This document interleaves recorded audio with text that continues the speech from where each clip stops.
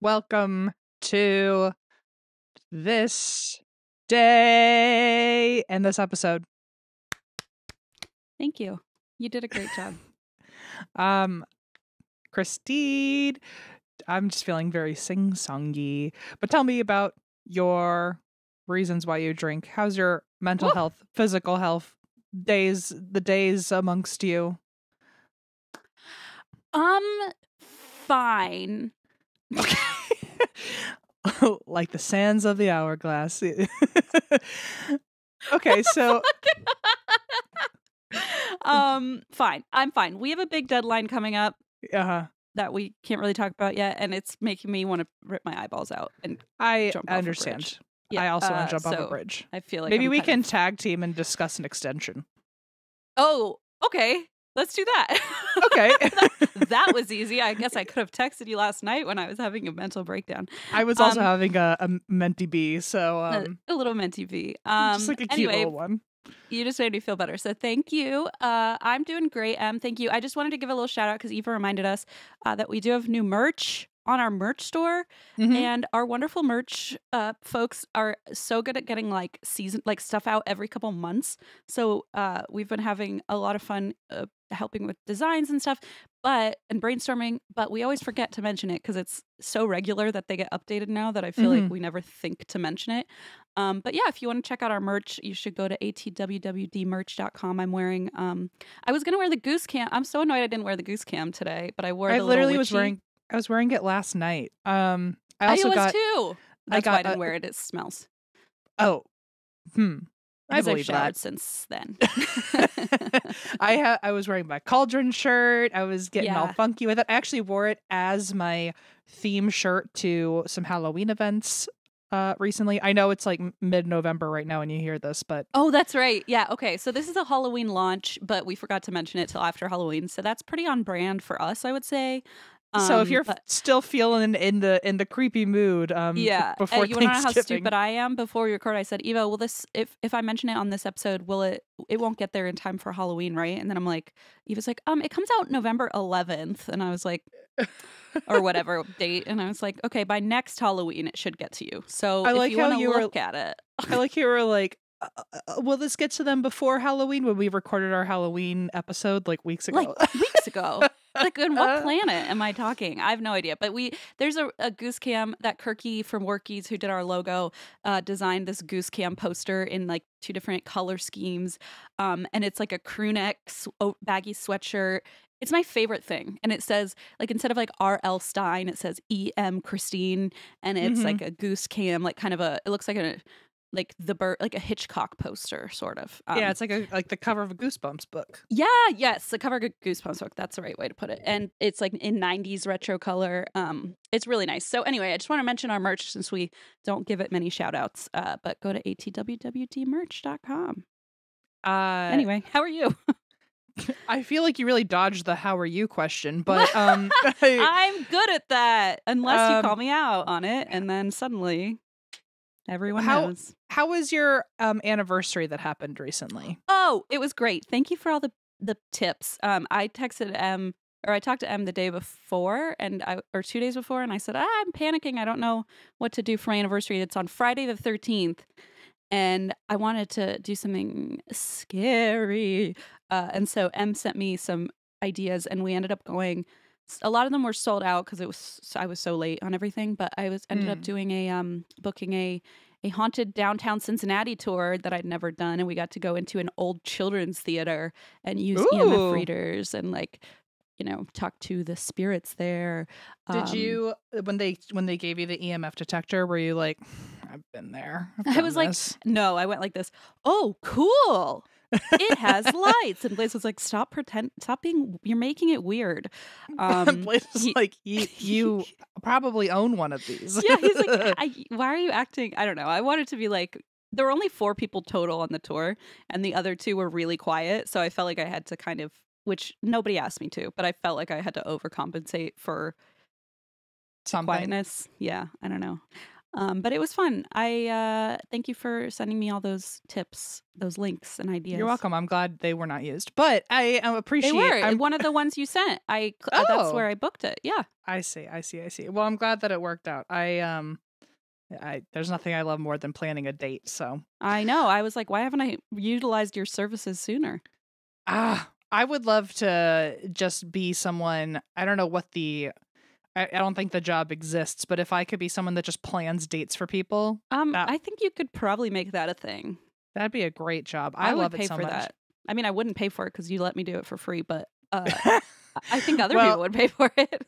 I would love it, especially because I not that I think I've got like the lowdown on like all the cool spots, but I definitely have the lowdown on all the weird spots. So like, if you want a weird date, stuff that like I feel like that you can find the stuff that's not just like Googling things in blank city today. You know what I mean? Like you can do the deeper dive and really parse through.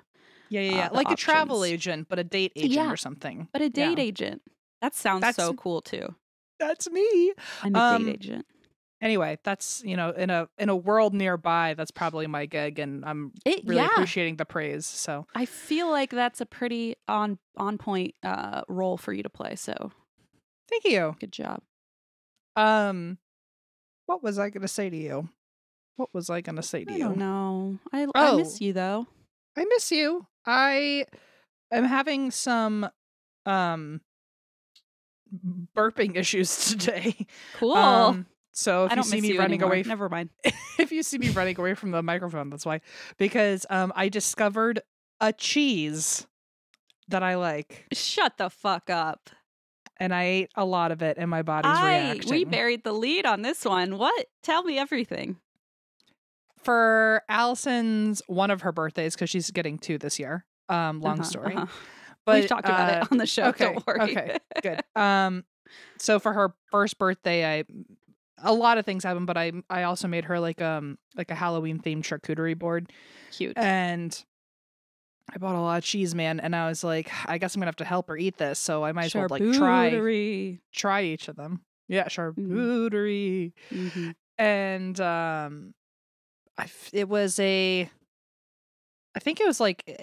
had to be like the most boring cheese for me to actually like it, because I don't find any cheese boring. So okay. Tell me more. I think it was a Havarti. Yeah, that's classic. That was my favorite as a kid. I always ate that. And it's kind of like a entry level cheese. Yeah, I think that's it's mild. Yes, it was very creamy. I was like, oh, I feel like this is like coating my mouth. I don't know how I feel about this, but it was when paired with salami, it was pretty damn good. So I gotta say that is a classic, and I approve. Okay, good. And I think I don't know if I'll ever go further than entry level cheese. I think that's fine. Listen, I didn't think you would even get there, so I'm thrilled for you right now. By the way, if you're like, what the fuck is going on? Em's not like into cheese, which I know is shocking and jarring. I should have given you a trigger warning, but Em doesn't like cheese. He just doesn't like it. I don't know what to tell you. Between the two of us, we make a great charcuterie board because I love the meats and you love the cheeses. Em eats the cold cuts. I eat the cheese. Eva just is like, can you guys get on stage? Because the show's about to start. And we're like, we're busy. Up until this weekend, the only cheese I'll eat is mozzarella, which is also very kind of bland compared to others. So now I've got melty. 2 in the arsenal. Okay. Well, listen, that is a win in my book. So I'm very proud of you. Thank you. Well, my body's reacting because I've never had this much cheese in my entire life. Oh, right. So. Also, you're lactose intolerant. I forgot to mention that. I ate like a whole block by myself or something. So I'm really going through it today.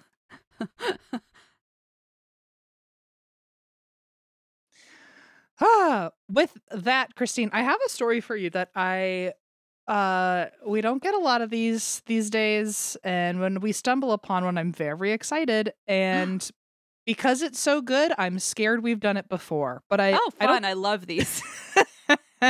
Your anxiety like sprinkles a little more excitement into the episode. It's a mystery for the ages. I feel like maybe someone, if I have covered it, maybe someone's recently listened to the episode and you can call me out. But this feels like new information to me, so maybe it'll feel like new information to other people.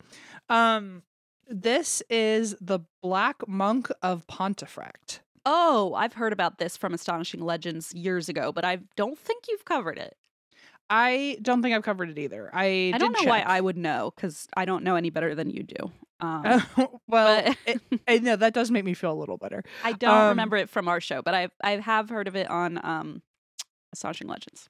I've heard about it for a long time. People have been suggesting it for a while, but for some reason, it overwhelmed me. I don't know why. I think the name Pontefract. It's really a very threw me intense name. Yeah, I feel like that would alarm me as well. Also, I think I just heard like the Black Monk of Pontefract, and I thought like, oh, it's just like a shadow figure of a monk, and the story won't be very long. And well, so to be honest, I don't even remember what it is. So to me, I'm like, is it just a shadow figure? I don't remember. I feel like there's, again, we've talked about this before, but so many stories where it's just like a shadow people are seeing and that's it. And I'm like, oh, the content, I don't know if it'd be that great. But right. So I kind of pushed this one away for a while, but man, I see why everyone was telling me to do it. So ooh, okay. I'm ready. All right. So this is the Black Monk of Pontefract. So Pontefract is an old wait. We gotta do it at the same time. Okay. On go. Oh, you do on it. Go. Okay, on go. 1, 2, 3, go. Beautiful. Let's crack into it, baby. Okay. So, Pontefract, which I am saying right according to YouTube. Pontefract is an old town in West Yorkshire, England, and it is Latin for broken bridge. Ooh. It, fun fact, sits on an old Roman road that has time and time again unearthed a lot of historical artifacts, including a Roman era chariot. Which, I want to go metal detecting. Which, like, a whole fucking chariot? Like, what earthquake brought that up to the surface? They've also found items from the Neolithic and Iron Ages, and they've discovered that this area is also part of a Neolithic henge. Whoa. There was also what's that?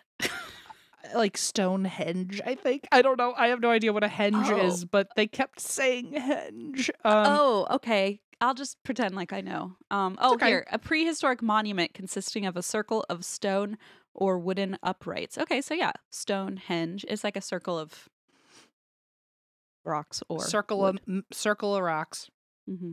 Also in this area, there used to be Pontefract Castle, which is now in ruins, but it was at one point one of the most powerful forts in the country and allegedly was built on Anglo-Saxon burial grounds. So, damn, talk about powerful spiritually. Until the 16th century, there was a medieval priory here where monks lived, and then that was later destroyed. But in the 1960s, a house was built here. And it sat where Old Gallows used to be. Oh, jeez. Mm-hmm. Whoa. Sorry, Jesus Lord, have mercy. Blaze Jesus Christ. Sorry, Blaze is running the dryer, and my door just started like vibrating on its hinges and like banging back and forth. Girl, please. Please. Scared me so bad. Okay. Honestly, sorry. That was Blaze's fault. That wasn't I'm you. so sorry. I'm taking it out on the wrong person. No, but he knows better at this point. Like every time I record, he runs the damn dryer. It's like some weird prank of his. How silly. I guess it works. I really thought a ghost was here. By the way, have you seen any more ghosts since you've discovered all those old haunted pictures? No, okay, but I just have gotten more attached to them ever since I brought them to you. Ugh. That is terrifying. I feel like it's working. I think it's working. Oh, God. Okay, so a house was built here in the 1960s. It sounds like this house might have been sectioned into apartments. Maybe it was one whole house at the time and then was later sectioned into apartments. Yeah, that's what happened to my house. Yeah.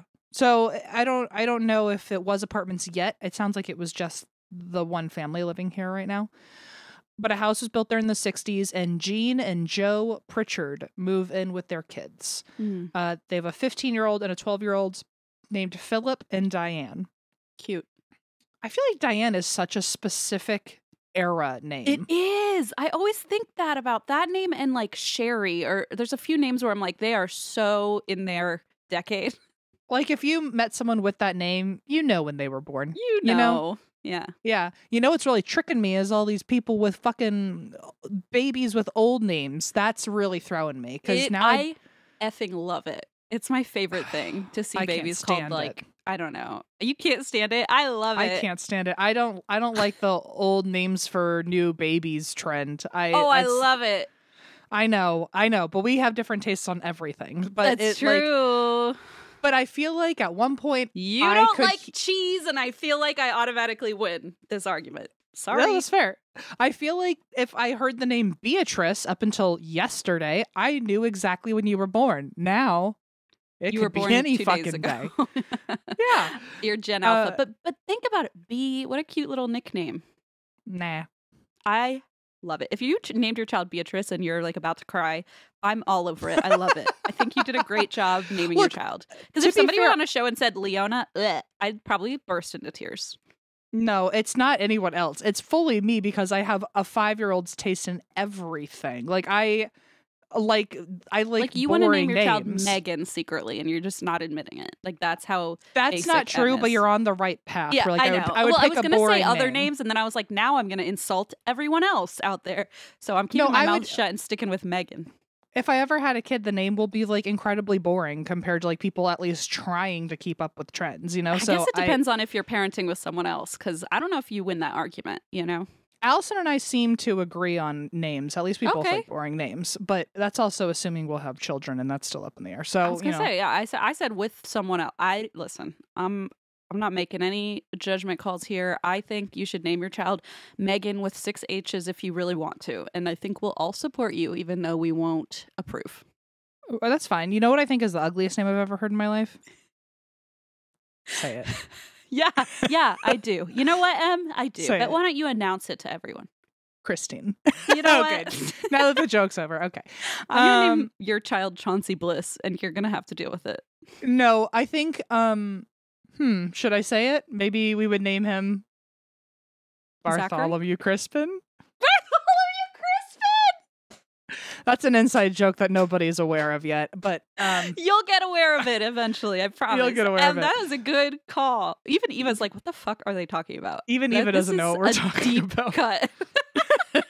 Bartholomew Crispin. If you would like, how about you all comment what you think Bartholomew Crispin is, and you'll all be wrong. You'll never guess. Okay. It would have to be Bartholomew Crispin Jr., wouldn't it? Gross. Vomitous. Okay. Artie? Sorry.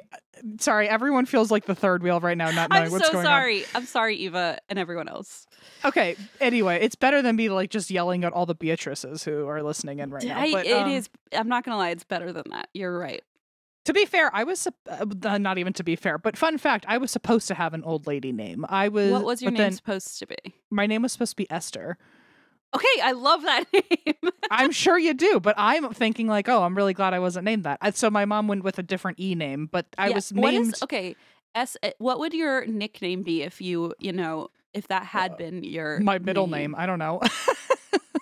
Yeah, well, your middle name's not gonna work either for purposes of. I think I have no idea. I would have gone with a completely different Terry. Name. Esther. Terry. No. I call you turd. Okay, little turd. Let's keep going. No, I don't know. It's just I know you would have eaten it up if Esther could have been a name for you. Hilarious. For me, I would for love me, I'm it. glad I got a more maybe like modern name, and so I appreciated that. You as got a someone very who likes modern our names. Generation name for sure. Yeah, my name was the like #1 name for like a decade. It was not original at all. So I don't know what I'm into about that, but whatever. Yowza, Pontefract Castle. Now it's 1960s. Okay. Oh yeah. So in we were told the story. Okay, so in the 1960s, a house was built here. Jean and Joe Pritchard move in with Philip and obviously born in the 50s Diane. Okay. So and very quickly activity in the house began. So in August 1966, the parents and Diane go on a vacation while their son Philip stays behind with his grandma. Okay. grandma's name is Sarah. To me, that is too modern of a name for a grandma. Yeah, that which is weird. wild because Sarah is such an old name, but it continually I guess, becomes it modern. it was definitely a big name when we were kids, so it probably doesn't fit. Like if your grandma was Megan, you'd be like, huh? Yeah. You know? Yeah, there's some people in like that are our age now, and I'm like, one day you're gonna be like like Grandpa Dylan? What? Grandpa like Chad. Yeah. Okay, so Sarah is the name of the grandma. So she's staying at the house with Philip. And now at 11:30 in the morning, Grandma Sarah is inside the house when out of nowhere a gust of wind rattles the windows and slams the door shut. Oh, now would have been the time to turn the dryer on, Blaze. I was thinking, I was like, door. 2 more minutes, you would have really nailed it. Man. When Philip comes back in from the garden, Grandma Sarah mentions the weather. Like, oh, wow, the wind is really strong right now. But Philip says, oh, there's no wind outside. What are you talking about? So these gusts of wind are indoors. Later, Sarah is knitting and she notices a strange haze is in the house. And she notices that it's like a powder floating around her. Oh. And she and Philip look for what it could be, and they assume it must be like plaster crumbling from the ceiling or something.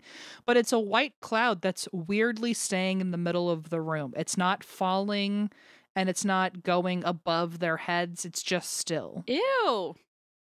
That's a new one. Yeah, I thought so. I was like, oh, something original. But the white cloud, so it was weirdly still, and so Grandma Sarah walked across the road to go get her other daughter who lived in the neighborhood. Her name is Aunt Marie. So Grandma Sarah and Aunt Marie are staying with Philip. Okay. She goes to get Aunt Marie.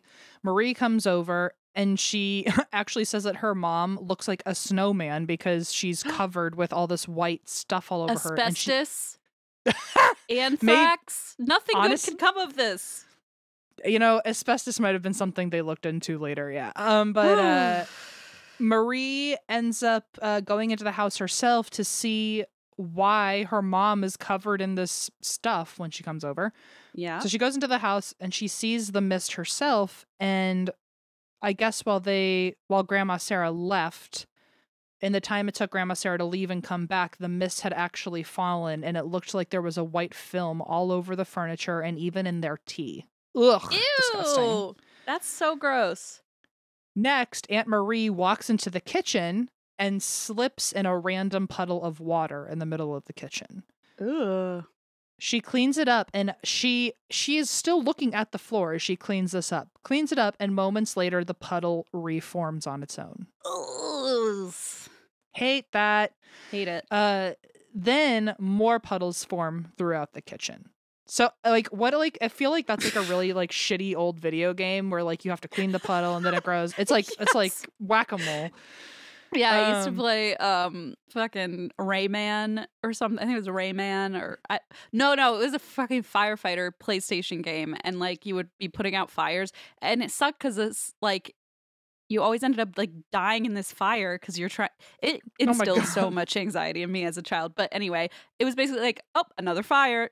You got it. Oh, another fire. And it was like, man, you're just, I mean, literally putting out fires. Like, that's it's kind of like it. us the first year of podcasting. Yeah. But yeah, I mean, no comment, but yes. So that's what it sounds like. Another puddle to mop up. So assuming that the water was coming from a burst pipe, she peeled back some of the linoleum, which I love that it's her sister's house and she's just peeling up the floor. But like, what the fuck is wrong with your kitchen? So she peels back some of the linoleum to check the floor to see if the water's coming up through there, and it's bone dry. There's nothing there. So the puddle is just appearing for no reason. Another one of their in-laws comes in, Aunt Enid, and that's your other name. I don't hate that name, but I think it's because I just watched Wednesday Addams. Oh, okay. I was like, that's show. Really specific for you to have a different opinion about, but okay. It was, I think I had a different opinion at the beginning of that series, and then as I watched it, I was like, oh, this name's growing on me. Ah, yeah, it grows on you. So apparently their whole fucking family lives in this neighborhood, by the way. So Yeah, what the another in-law, Aunt Enid, comes over to investigate the puddles with them, but they find nothing. They actually even had someone come out to check the pipes to see if something was happening that they weren't aware of. And the best that like the plumber could come up with was that this was due to condensation. But like, girl, how is I took condensation? second grade science. I know what condensation is. The condensation. Yeah, I don't.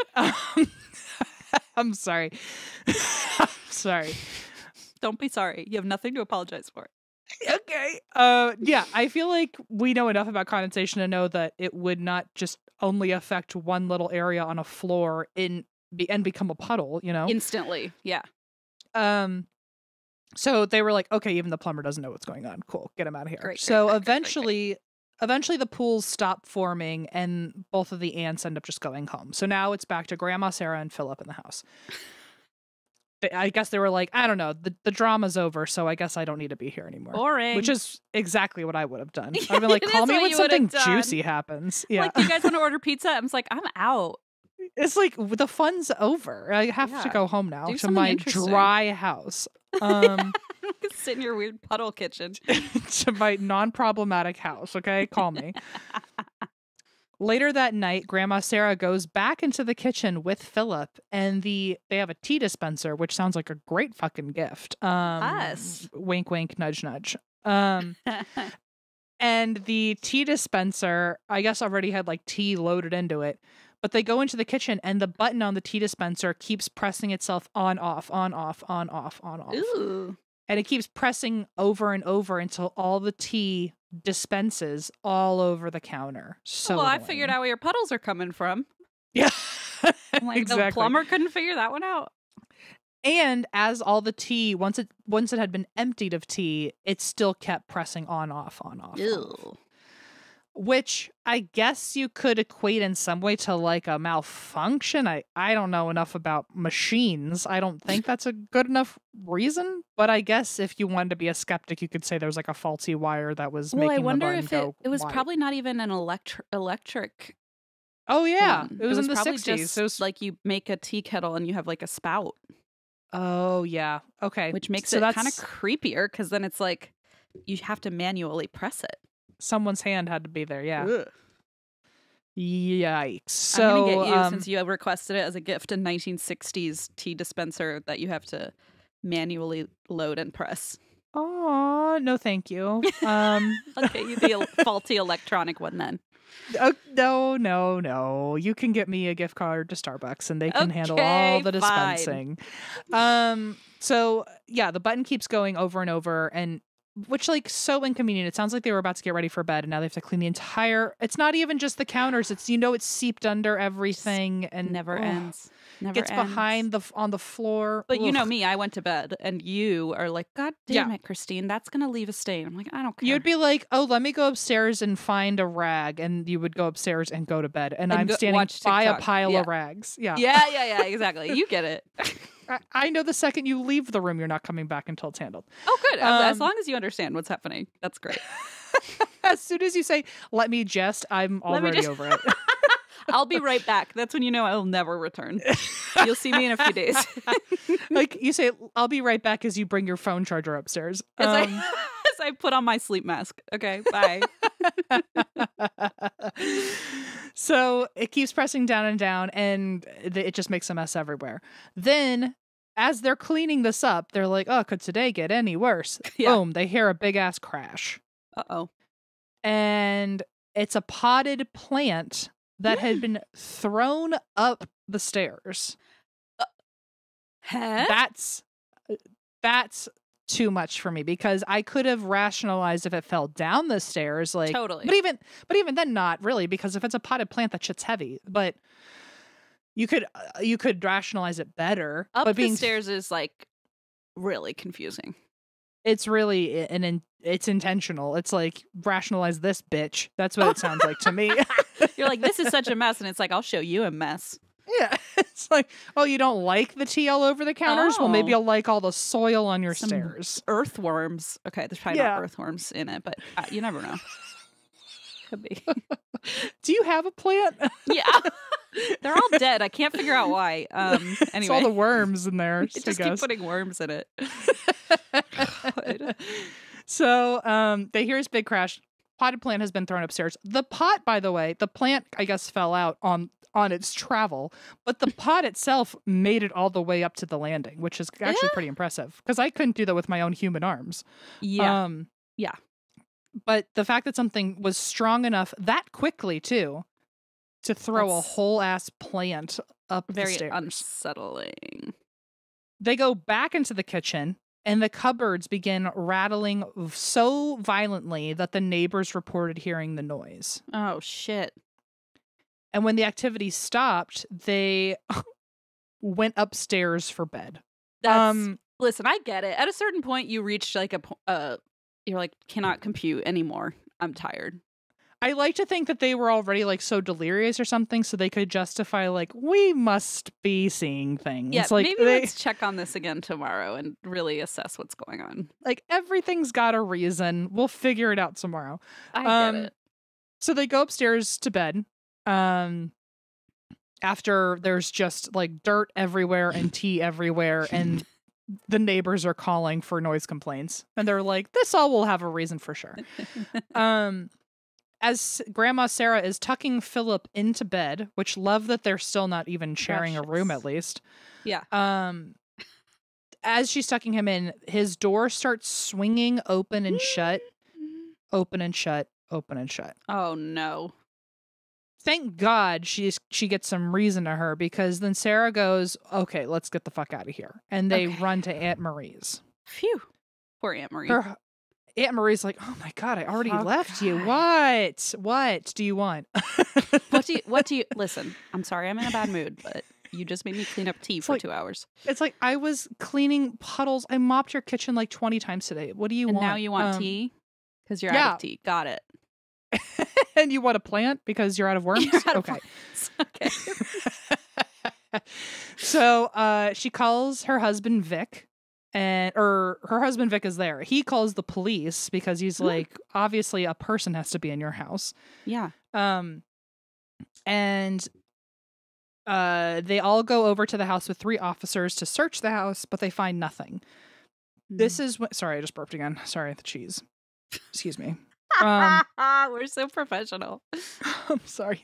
Jack, edit that out. So Vic suggests that they go to the neighbor, another fucking neighbor. Do they all know each other? What's going on here? But there's a guy in the neighborhood called Mr. O'Donnell, and they're like, let's call him because he's really into ghosts. Okay. I like where Vic's head is. He's like, let's call the police and then get someone with some real information. He's like, we never know. We need a whole team on our side. I feel like Aunt Marie is you and Vic is Blaze. And I feel like Aunt Marie is like, I don't know what's going on, but there's like, there's puddles and worms everywhere. And like the door keeps opening. And Vic is like, call the police. And you're like, oh, that didn't even occur to me. I don't want to bother them though, you know? It's so late at night. They might be busy. So, okay, so this is where Vic/Blaze says, let's call Mr. O'Donnell. He'll figure it out. So they go and knock on Mr. O'Donnell's door in the middle of the night. I can't even imagine what he thought was going on. He's probably ready to fucking go with his go bag, his ghost go bag, you know, his ghost He's like, bag. I've been waiting for this moment my whole life. He's like, finally. And you got the hint. Finally some traction in this neighborhood. So they knock on his door. He follows them back to the house and they sit around waiting for something to happen, but there's no activity. So Mr. O'Donnell gets up to leave and because he says that it's very normal for activity to not be reliable when working with poltergeists, and he assumed it was a poltergeist. He said, they do funny things. They're very fond of tearing up photographs, I believe. And as he said that, a frame came crashing down off the wall and shattered. You're and onto the picture was Joe and Jean's wedding portrait. Uh-oh. Yike-a-roonies. But he must have felt so validated in that moment. He was like, I fucking told you. Like, wow, I'm nailing this whole thing. It's like, this is like my first gig. Like, I'm doing a really good job. So now the pictures are falling off the walls. The next day, little Diane and her parents, Joe and Jean, they come home. And like, can you imagine coming home and finding out that not only did your mother-in-law stay here to watch your son, they've been gone this whole time. They've been gone this whole goddamn time. Imagine finding out like, oh, how was it? Like, did you like fucking play Scrabble or something? No, every single in-law you have and the neighbor and the police have all been here. And also there's puddles and tea, and you can't even have plants here anymore. Yeah, like, the tea's broken. Don't go up the stairs. You're going to slip and fall on some worms. It's a really bad situation. Yeah, so all of a sudden they're home and they're like, I feel like they just are doing like a panoramic view of their home and it's just all a fucking like a mess. Sitcom. Yeah. They're like, what happened? So they find out what happened and they're saying like there's been, the windows are rattling, the doors are slamming, we've been hearing knocking and crashes. So Joe, the father, says, what kind of knocks? And at that moment, there were 3 huge bangs that rattled throughout the house. Oh, boy.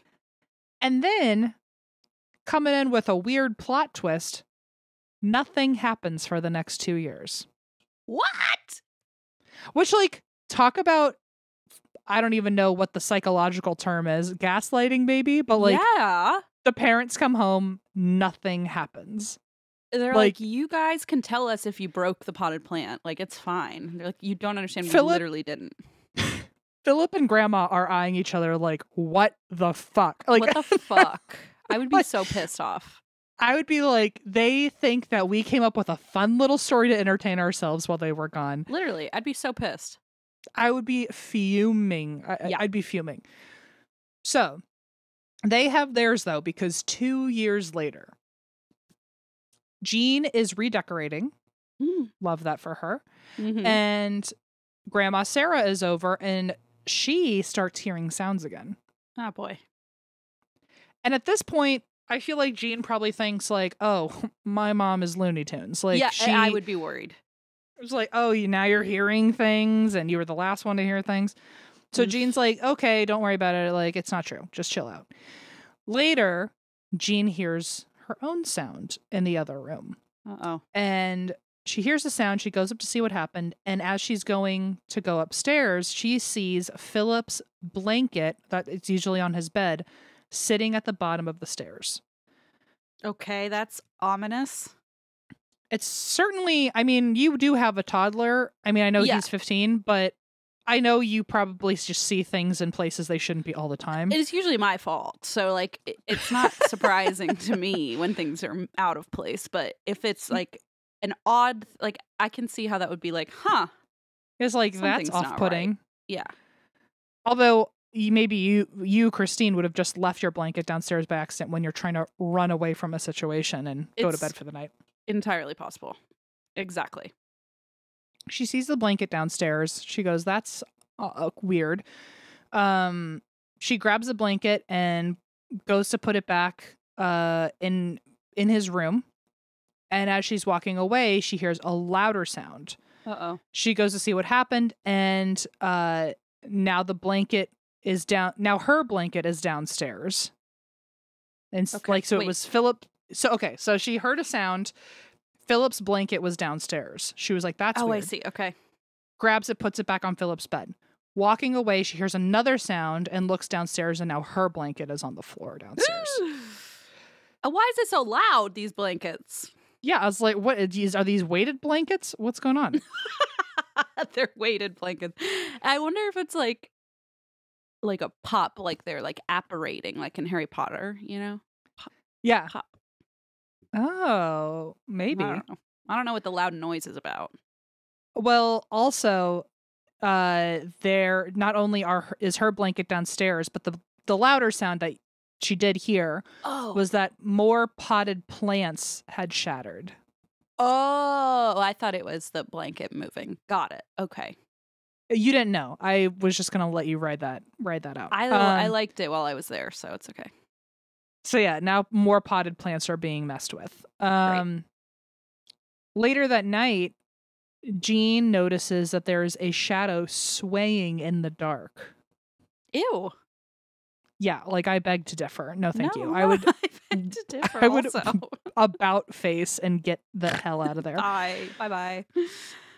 So there's a shadow swaying in the dark. And remember, she'd been redecorating, so there's paintbrushes and everything all over the place. She then sees a paintbrush fly past her head as if someone was trying to throw it at her face. And a bucket slams against the wall behind her. Whoa. She realizes that the swaying shadow is actually a piece of wallpaper, thank God, but it's not attached to the wall. It's just a random piece of wallpaper floating in the middle of the air by itself. Ew. It's like as if someone's holding it or something. Like holding it. Ugh. As she reaches for it to see what's causing it to float, it drops to the ground by itself. Ugh. Then the broom in the corner floats into the air and starts moving. Fantasia? What is happening? Like, this sounds like Fantasia, which is the scariest movie I've ever seen. You know, if they just looked at it as if it were Fantasia, they probably would have like not lost so much sleep. They would have been like, it's just Mickey Mouse. It's fine. It's just Disney World, I guess. I don't know. Suddenly, the broom floats into the air and starts moving all by itself. Jean freaks out, and the rest of the family rush into the hall to see what's going on. The noise starts happening now in Diane's room. So it's almost as if it followed her and then went into one of the kids' rooms. They start hearing noises in there. Things are being ripped off the walls. The things that are being ripped off the walls are being thrown out the window. Oh, okay. By themselves. So this thing's pissed off now. Pissed off. And Joe, the father, he slams the door shut, and the whole family is just standing in the hallway hearing this going on in Diane's room. They hear banging in the room. They hear just like total chaos. And then they hear silence and then knocking on the other side of the door. I hate that so much. A knock on the other side of the door. I can't think of anything more ominous. Like a ghost or an actual person. Like that gave me full creeps, full goose cam. And like, then what? Now do you all go to bed? You're like, Diane, have a good night in your fucking room. See ya. By the way, do you believe me now, Mom? Right, exactly. So after that day, activity only increased, which I'm not surprised by at all. Yeah. The cupboards and windows keep rattling. There's a constant banging. There's a constant drumming sound. At one point, the china cabinet, like, I guess, falls over. Or no, sorry, it doesn't fall over. The china cabinet stands still, but everything sitting in the china cabinet gets pulled out and dropped onto the floor. That would piss me off. And yet nothing broke. I feel like that's even eerier, though, because it's guaranteed to break if it's fine china. Yeah, that's way creepy. And it just like bounced off the floor and just sat there. Yuck. A local paper hears about this because the neighbors are constantly complaining about the sounds coming from that house. And they publish a story on the house and they name the poltergeist Mr. Nobody. Ew! I can't imagine a worse name.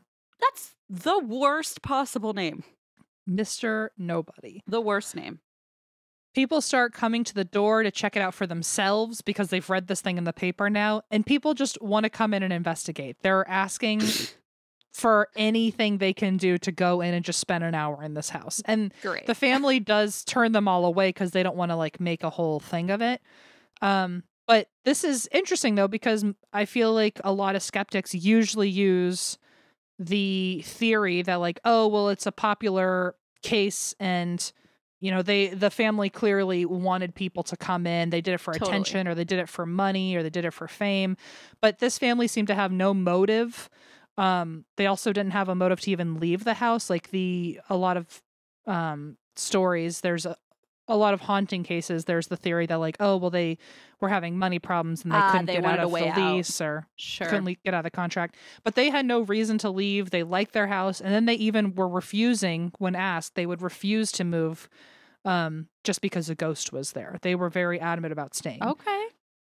On top of that, they were refusing investigators and reporters and visitors to come in, and they wouldn't accept any payment for coverage.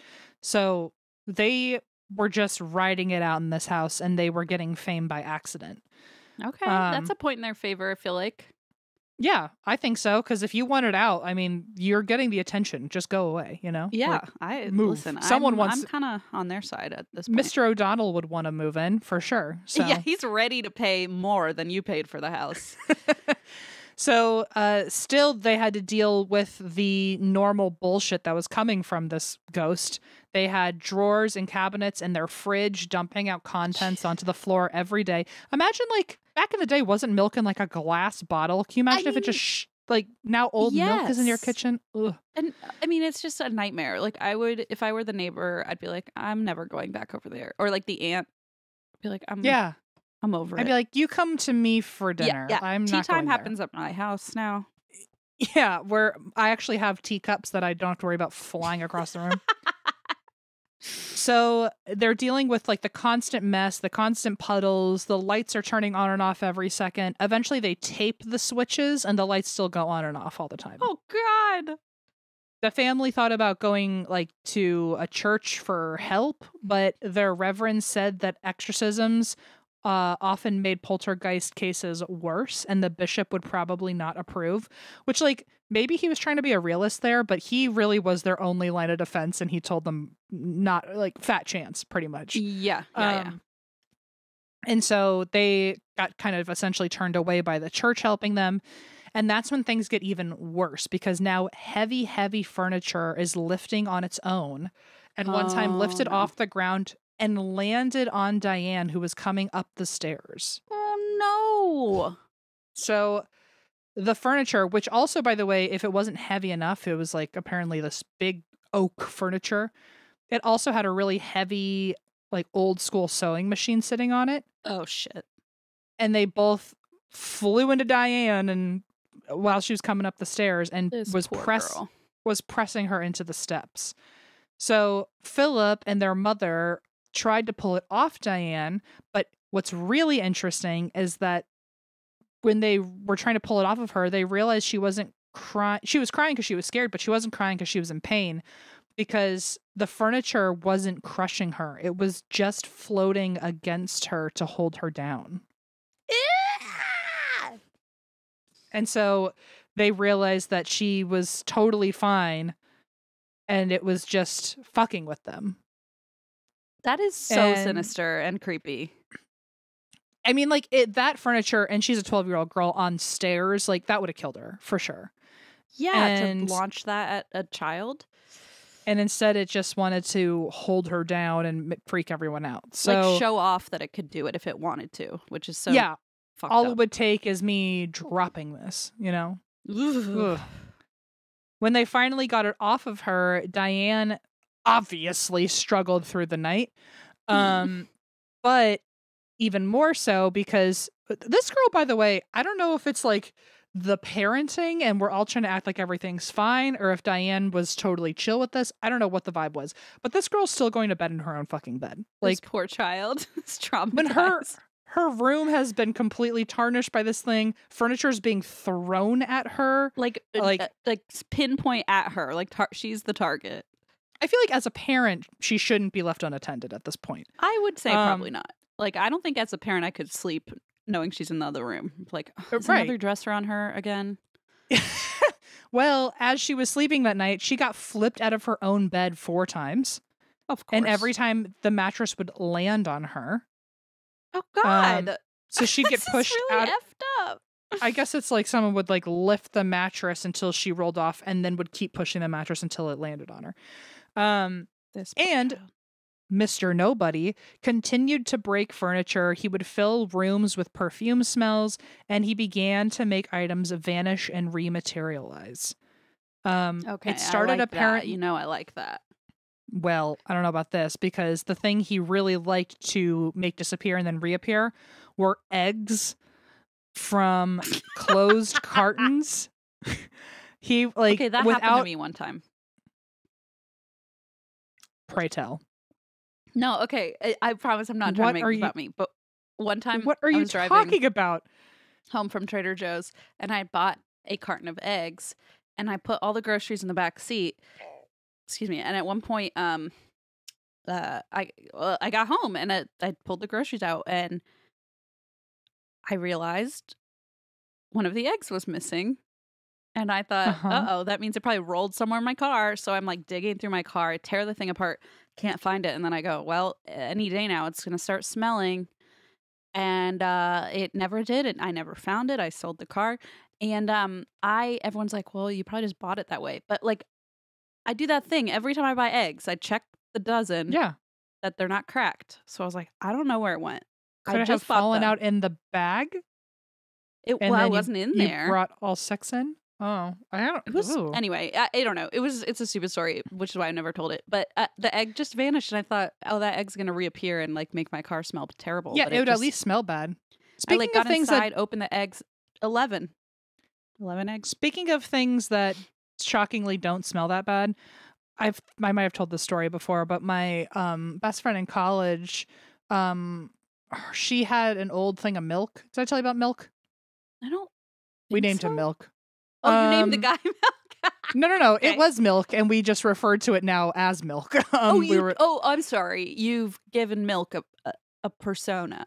Yeah, we were lazy with the naming, obviously. But we bought a carton of milk, and then it just expired, and then we just kept being too lazy to throw it away. And we were like, let's see how bad it can get. Oh, and so no wonder you don't like cheese. I mean, this is already a formative experience, it sounds like. So every now and then we would check Milk and we'd be like, how's Milk doing? And we would just we would look through the carton to see if it was getting crazy, but we wouldn't open it because we wanted it to be as potent as possible. And we decided we decided on Milk's birthday, aka the anniversary of his expiration date. We were like, on Milk's birthday, we'll open him and smell him. You sound like me right now. What are you doing? What the fuck? I think we made it past Milk's birthday and we still didn't because we were like, now we really have to see how long we have to go. But my best friend, she got really drunk one night and she got really hungover the next day and she couldn't get herself to throw up. And I was like, I think it's time we like hang out with Milk. You're so sick. And so we opened up Milk to see if it would make her throw up. And get this, after a year of being completely closed, smelled like nothing. Nothing. Really? Nothing. Isn't that the craziest thing in the whole world? It smelled like nothing. I wonder if it's like because it didn't get oxygen into it. I don't know, but it also, like, I mean, it was completely separated, so maybe like, oh, maybe it was solidified or something. Ugh. It like totally. It was totally. I mean, it didn't look like milk after a year. I'll tell you that. Gnarly. But we just kept passing it to each other, being like, "It smells like air. It smells like nothing." And it was actually really anticlimactic because we'd waited a whole year. But anyway, you throw Milk away.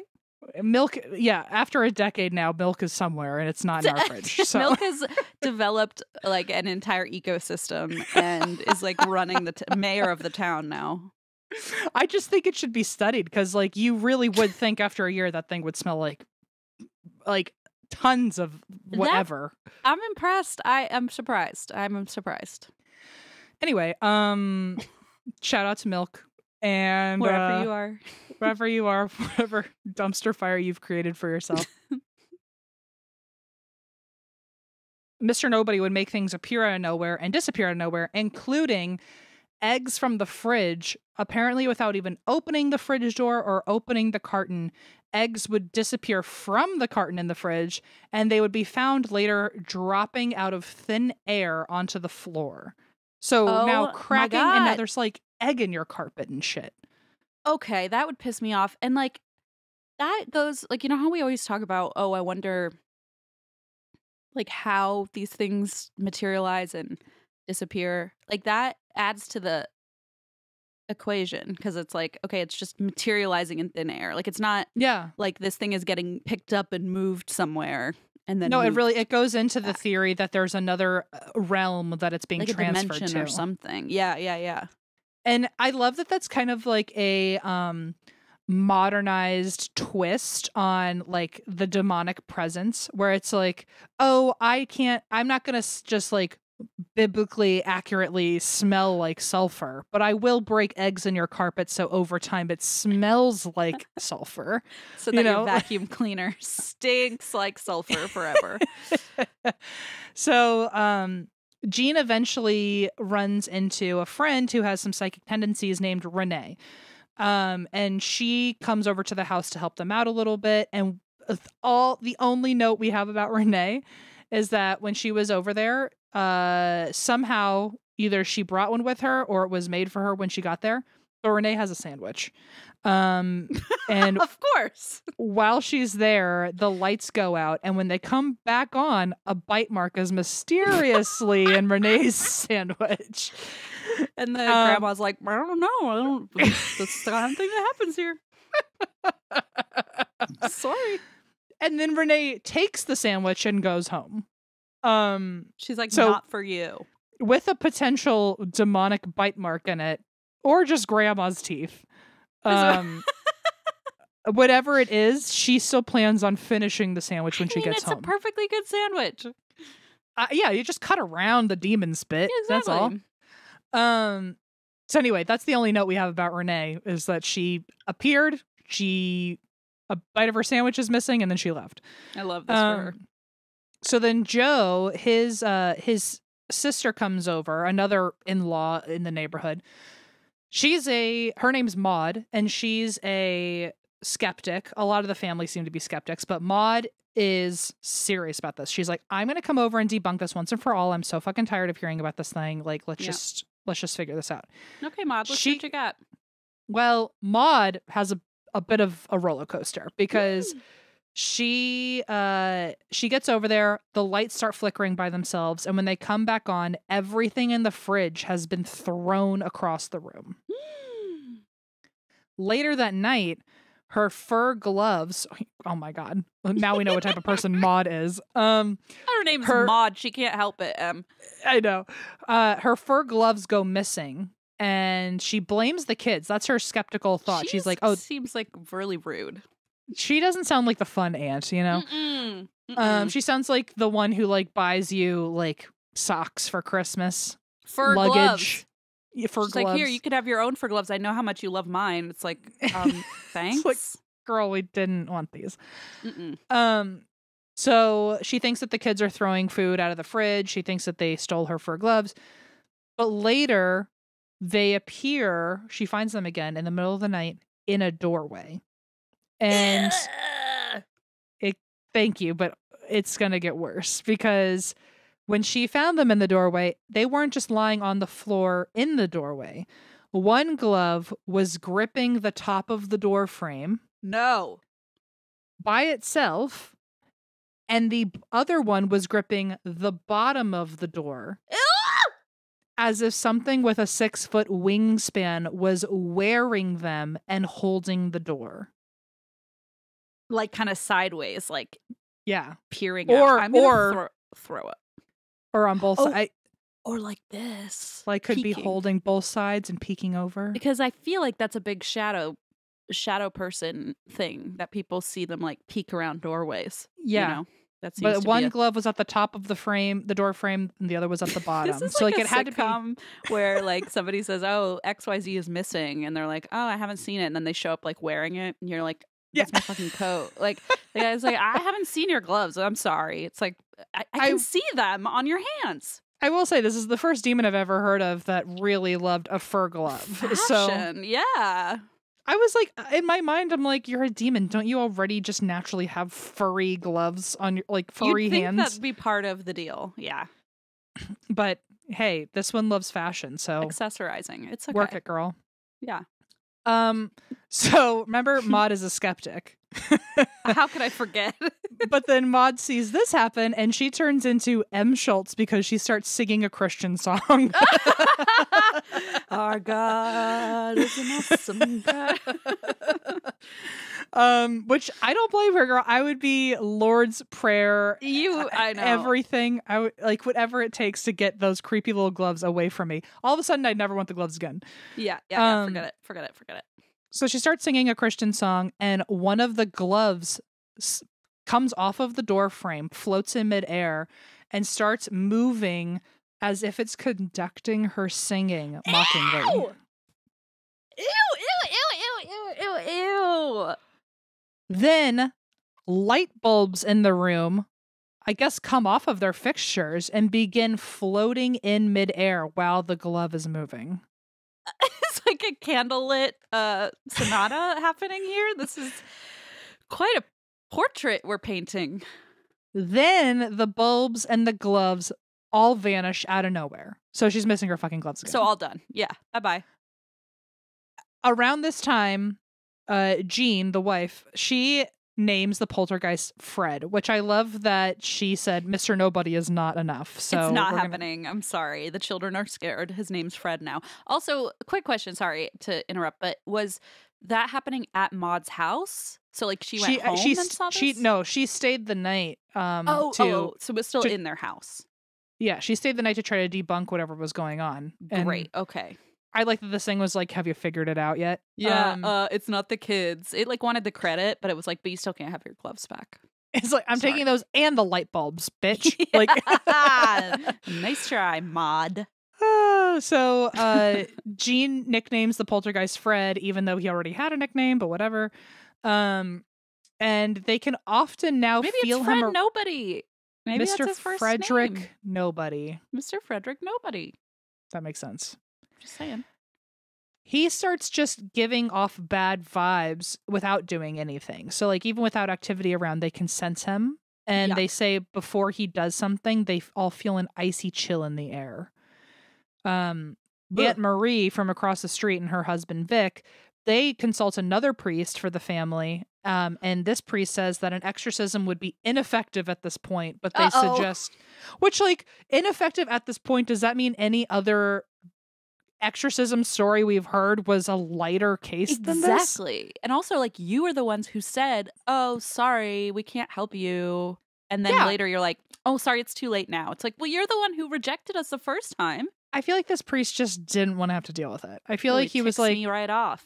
That sounds like a lot of work. So no. So I'm really busy. I am really busy. Yeah, I have to go wash my hair that day. That, to be fair, that's a process. He suggested, like, oh, an exorcism wouldn't work, but if you wanted to try something, I guess you could try holy water and praying. I'd be like, excuse me, Mr. Priest, but how about I suggest you try holy water and praying during an exorcism? How about Come on over. So Uncle Vic comes over and he does this. He's fucking doing the priest's job. So he starts sprinkling holy water everywhere and saying prayers. And once he used the holy water, they hear banging and they see water trickling down the walls as if the house is rejecting the blessing. Yeah. So they hear banging, water is coming out of the house, and then a crucifix falls off the wall and throws itself at Diane. This poor little girl, she cannot get enough. This child, it's so sad. Crucifix gets thrown at Diane, and I don't know what Hollywood movie trick this is, but the crucifix that got thrown at her sticks to her back and won't come off of her. Okay. It took a while for the family to completely get it off of her. Like, they had to rip it off of her, and it left a big red mark on Diane for days. That is so sad. Soon, pictures of Jesus himself start falling off the walls, and when they woke up the next morning, upside down crosses were painted on all the doors. Ew! Sorry, that was really loud. In those moments, I'm sure that was very terrifying, but I also want to know, like, what shade did he pick? You know? Yeah. It was probably the shade she was, like, fucking painting the wall, like the... Oh, like using paint that was nearby. That's smart. I was thinking, like, did he just, like, go through the Pantone? Like, it's just like an ombre cross. Lights continue to flash on and off on their own, and items continue to weirdly disappear and reappear. One example is a coat that they found that had gone missing. They found it. Coat. I don't know about fur, but it would add to the ensemble, wouldn't it? Imagine that showing up in the doorway. You're like, wow, the transformation's complete. All we need now are some flashy boots, and we'll get walking. So one of the family members' coats went missing, and they found it in a shed under a pile of coal. Ew. And when they pulled it out, I don't know how this works, but when they pulled it out, it was completely clean, as if there was no coal or dust or anything on it. What does it even mean? clean. Yeah, I'm like, does that mean it looked clean under the pile of coal, or did it look fucked up and somewhere between you grabbing it and pulling it on its own, it did a transformation? I don't know. That is so bizarre. Another example is that when Jean was cleaning out the chimney one day, 19 keys fell out of the chimney of the fireplace. And she put together all 19 keys and realized that 18 of them were her own keys that they'd lost throughout the house. No. And the 19th was a strange old key she'd never seen. This is so effing creepy. Shortly after, Fred starts physically appearing before the family. Honestly, finally, because like finally show yourself. First he shows up in a doorway and he looks like a monk in a black hooded robe, hence the Black Monk of Pontefract. Makes sense. When it appeared, then it appeared at a neighbor's house, which that neighbor was the one that was complaining the most about noise. He's like, I'm finally here to address your complaints. Yeah, exactly. Look me in the eyes and tell me I'm too loud. Again, he was described as a monk in a black habit. Then Renee, Sandwich Girl, she comes over to Jean's house and she sees it after the lights turn out by themselves.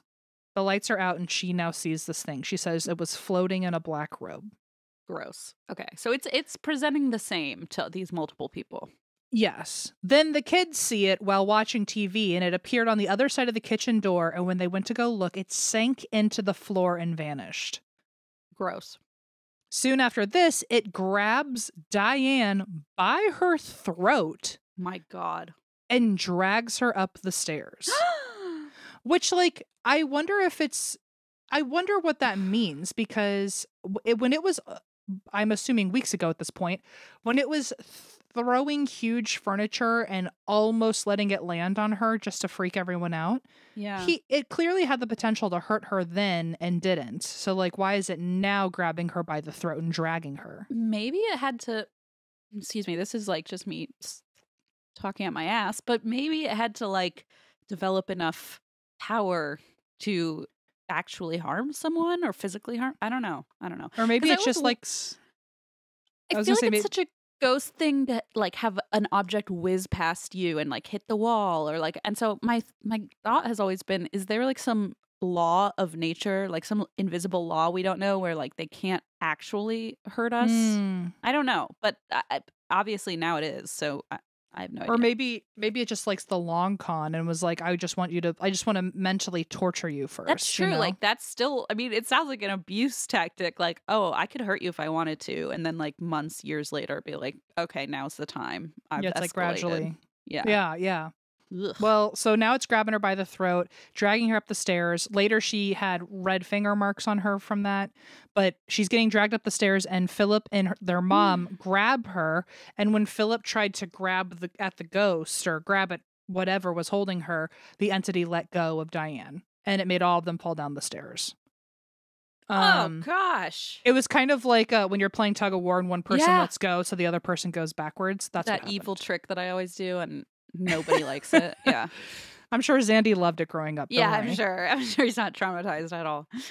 One morning, they wake up and the hall carpet is soaked through with water and also covered in hoof prints. No. Then whatever is in this house starts mimicking animals, and they start hearing cow and chicken noises throughout the house, and more eggs start dropping out of thin air. But now, instead of smelling like eggs, it smells like perfume. Oh, God. Oh, weird.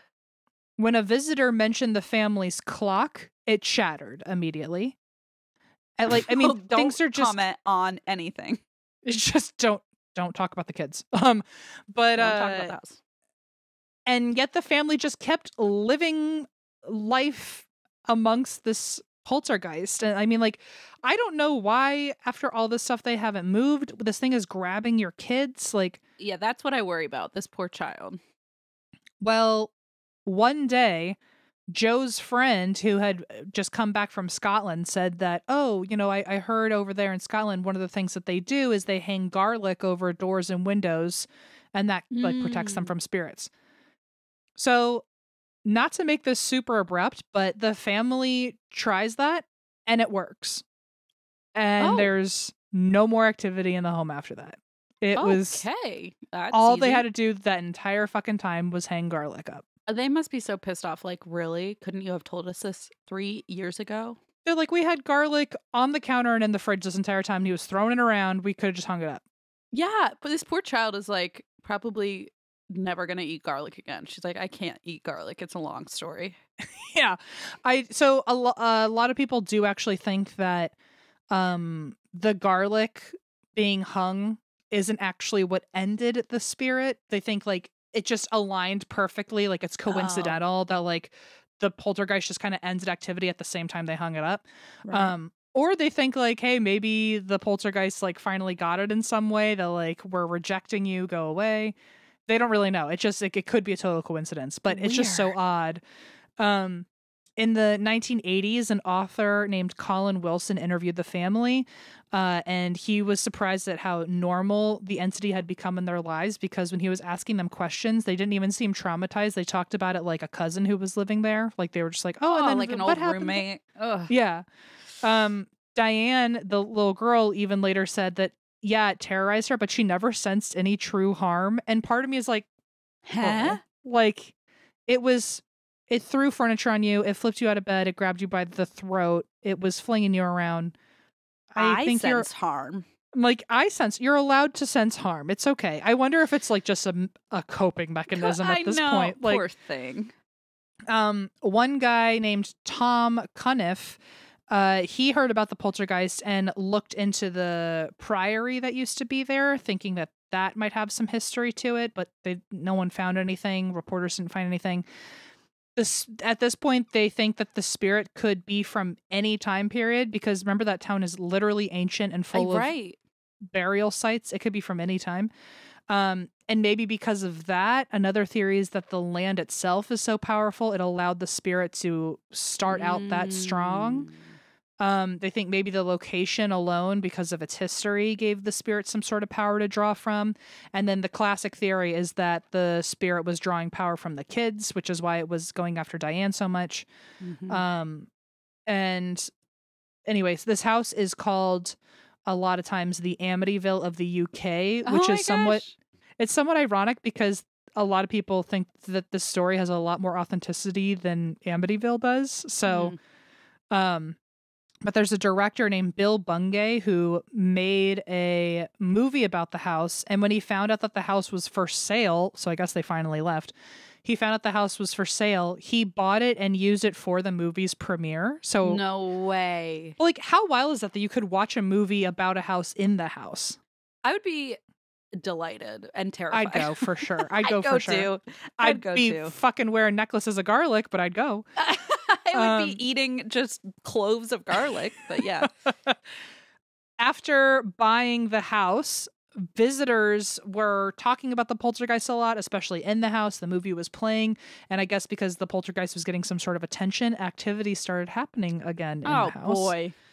And I don't know more details on that, but the director ended up writing his own experience about the house into his book called The Black Monk of Pontefract. And the house is now open to visitors and investigators if you are interested in going. So, jeez. Anyway, that is the Black Monk of Pontefract. That is That's one of the creepiest haunting stories I've heard in a long time. That one, I was floored that I hadn't covered it. I would love to go there. Oh. No? I would go with you, but you know where like SpongeBob, his breath was really bad? That would be me with garlic. I'd have to. Yeah, me too. Don't worry. I'd just be seeping bad fumes if I ever went into that house. I would be like so scared. Patrick, where I don't have a nose because it won't faze me in the slightest, you know? I'll just stand there and be like, what's everyone so concerned about? Oh, Lord. I would go. Okay, good to know. I will follow you in, and I will be the first one out. So I just love that. Em's just going to follow me in there because I'm like, well, why resist at this point? I wonder if any of in nearby, like within 15 minutes of me, is Marty McFly's house from Back to the Future. Oh yeah, and the original family doesn't live there anymore, but the original neighbors still live there. And if you go over there and take pictures of the house, the neighbors sometimes will come out and tell you stories about when they were filming there. I wonder if like all the fucking in-laws, someone still has to live in that neighborhood. Maud's got to be there, or like Uncle Vic or Mr. O'Donnell. Someone, Grandma Sarah. Oh no, she might not be with us anymore. But someone from that neighborhood still could be there. I would like to go talk to them and be like, how fucking loud was it from your house? Tell us like all the gossip. Do you have an old copy of that newspaper where it got its name, Mr. Nobody? Like, I want to know the dirt from someone who was there, you know? Hell yes. I mean, I'm looking right now at this page, and I would really like to go. What page? Sorry, the page for the house. It's 30eastdrive.com. 30eastdrive.com. It's got its own website. That's so badass. Oh, hell yeah. And the visitors' comments. Here's a handwritten one. It was a terrifying experience. This place is one of, if not the most haunted house in the world. All my love. All my Yvette.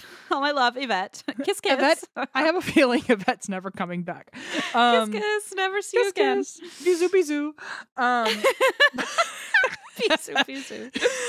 Oh, God. But I definitely you know, if all the poltergeist wanted was some attention, I guess he's getting it now, right? So yeah, I mean, it sounds like he's finally like thriving. So congratulations to everybody. Thank you. You're welcome. I don't know. I want to go. It sounds like something I would like to do. So Eva? Escort Christine to the Black Monk of Pontefract. I'll be here. Don't worry about it. Not attending. I'll check out the emails. I'll cover the emails for you guys. Have fun. I'll write. Bisou, bisou. Bisou, bisou. I'll write and I'll sign your name in the guest book, Em, just in case. Okay. I am going to tell you a story today. This is the story of the George brothers. Ooh. And it's a doozy. So we're going to hop right into it. I love when we have a double doozy episode. Okay, it's a double doozy, and these are two twins. So it's a double doozy. It's a quadruplet doozy. Oh my goodness. Uh-oh, quadruple doozy.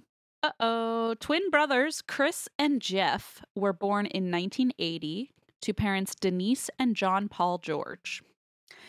The two boys grew up in Wellington, Florida. Have you heard of this town? No. What should I have?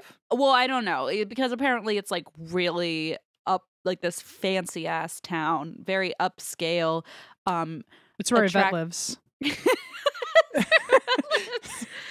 For sure, no doubt. I love that you thought that I might know about it, but I know. I said that because I think you're very fancy, obviously.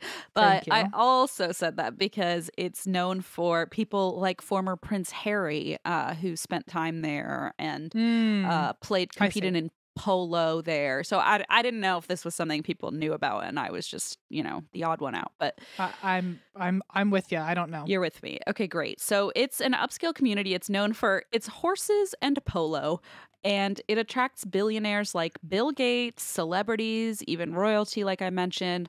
And the dad, John Paul George, was enjoying massive success as a home builder in Florida, and he wanted like these he built like these massive McMansions, And so he wanted his family to have a luxurious life, and that was his goal. So Chris and Jeff, the twin boys, they grew up with everything they could have ever wanted. Toys, ATVs, like anything that struck their fancy, their parents would buy for them. They were athletes and scholars who grew up competing in everything from tennis and hockey to mathematics competitions. And they had this kind of relationship with each other that their stepdad would later call a love-hate relationship. It was like they were always competing, but then they like had each other's backs if something went wrong, if that makes sense. Like it was like a charming rivalry. Except not so charming, but yeah, a rivalry. A rivalry that frenemies. It was frenemies. That's probably the best way to put it. It was like, okay, they hated being apart, But then when they were together, they were just bitching at each other the whole time, or like trying to one up each other. It's like you and Xandy. Oh, it's so annoying to be in a room with the two of you. I'm kidding. It's not like that. It's not like that because I think I would not participate anymore if that were the case. You know what I mean? Like if I were dealing with this, I'd be like, okay, you win the fucking competition. I don't care about polo. Okay. Yeah. So they were very competitive. And their parents divorced when they were about 8 years old. And Denise remarried a man named Michael Haggerty, a firefighter. And he met the twins when they were 9 in 1989 and got the impression that the boys were a little difficult, and later commented about their kind of love-hate frenemy relationship with one another. They hated being apart, but then, you know, it's like very toxic. Like they hated being apart, but then when they spent time together, it was just like butting heads the whole time. Like they kind of love the conflict. It sounds like they kind of. It's like they thrived. I wonder what month they were born in, because I feel like that might give us a little insight. Can I look it up? Yeah. It's like, giving fire energy. I'll tell you that. It is giving fire energy. I was going to say Gemini energy, but I think you're more right with the fire. Date of birth.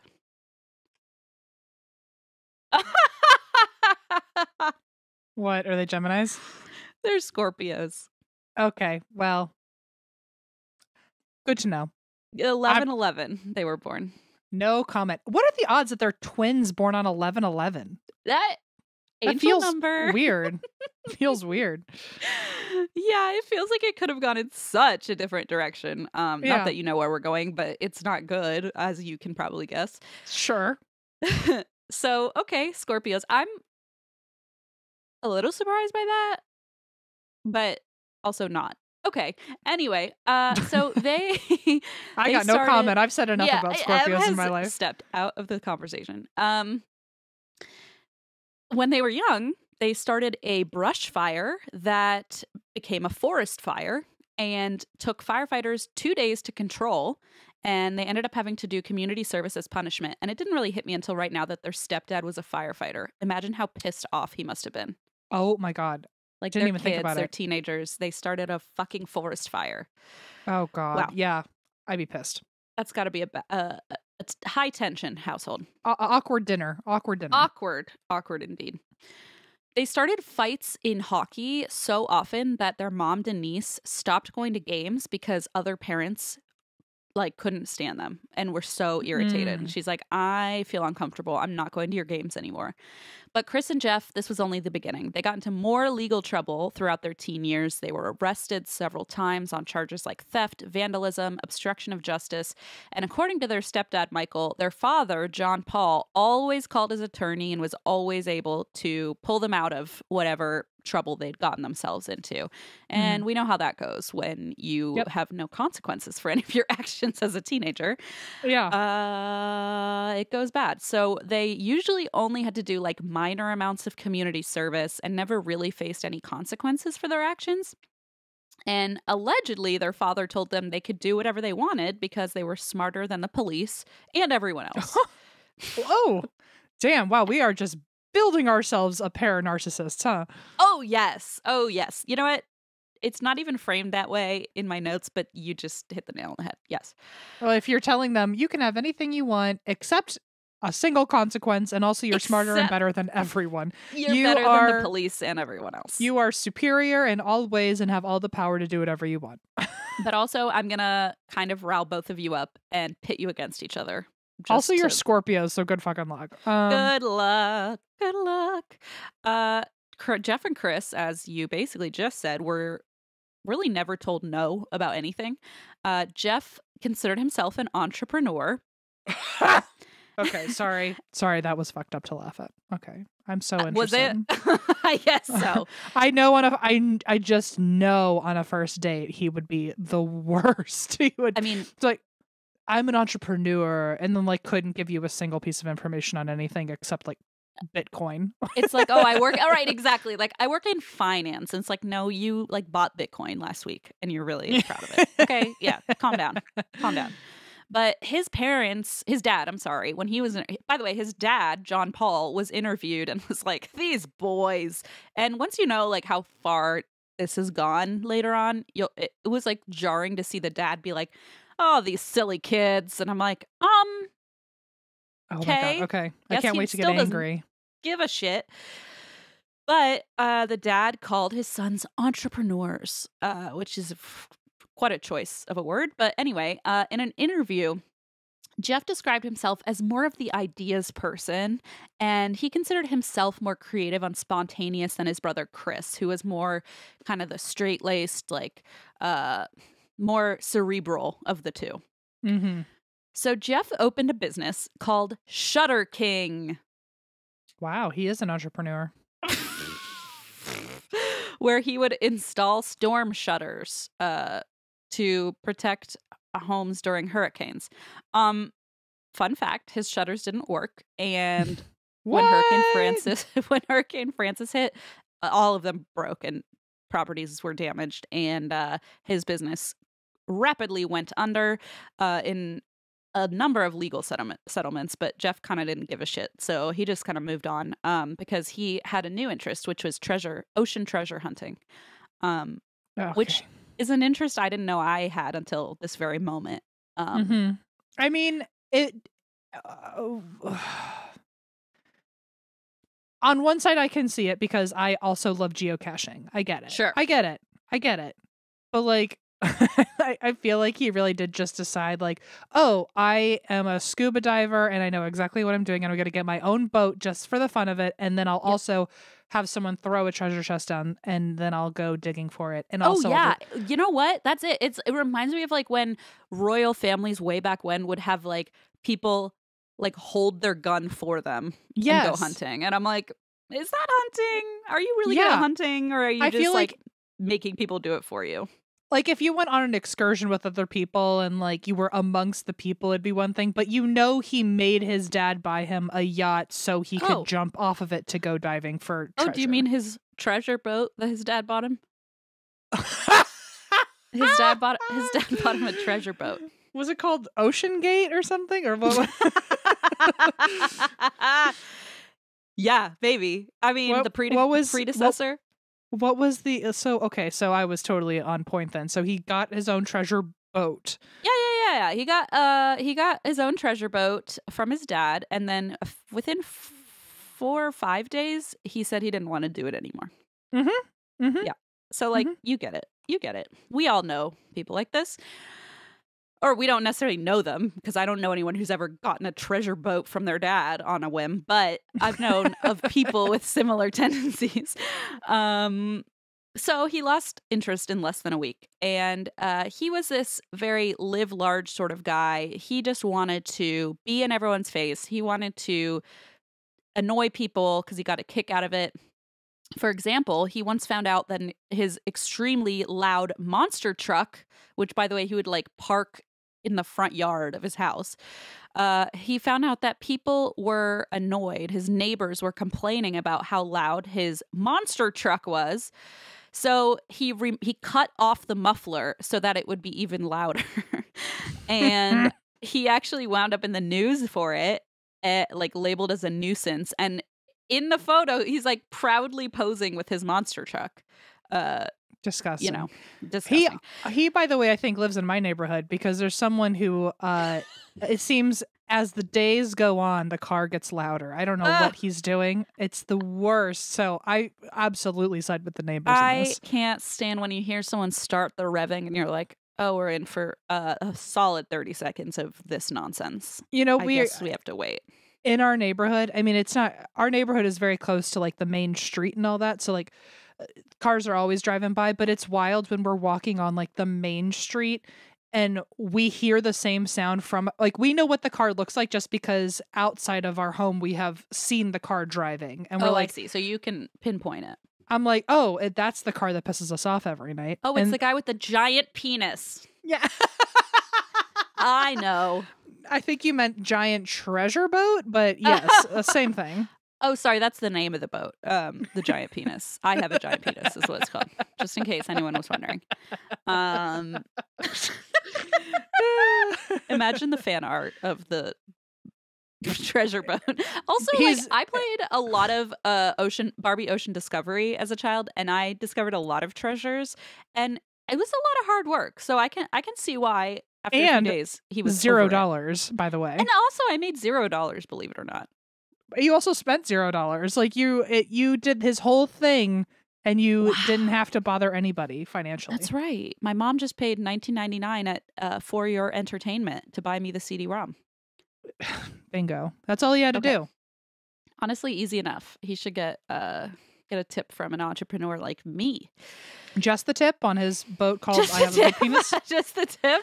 Somewhere in there's a semen joke of him being a seaman. Oh, God. Well, there it is. He is just an ass. He's a douchebag. And even though Chris is the more like level-headed cerebral guy by all accounts, as we can tell, the bar is low. So he's not really that impressive of a guy.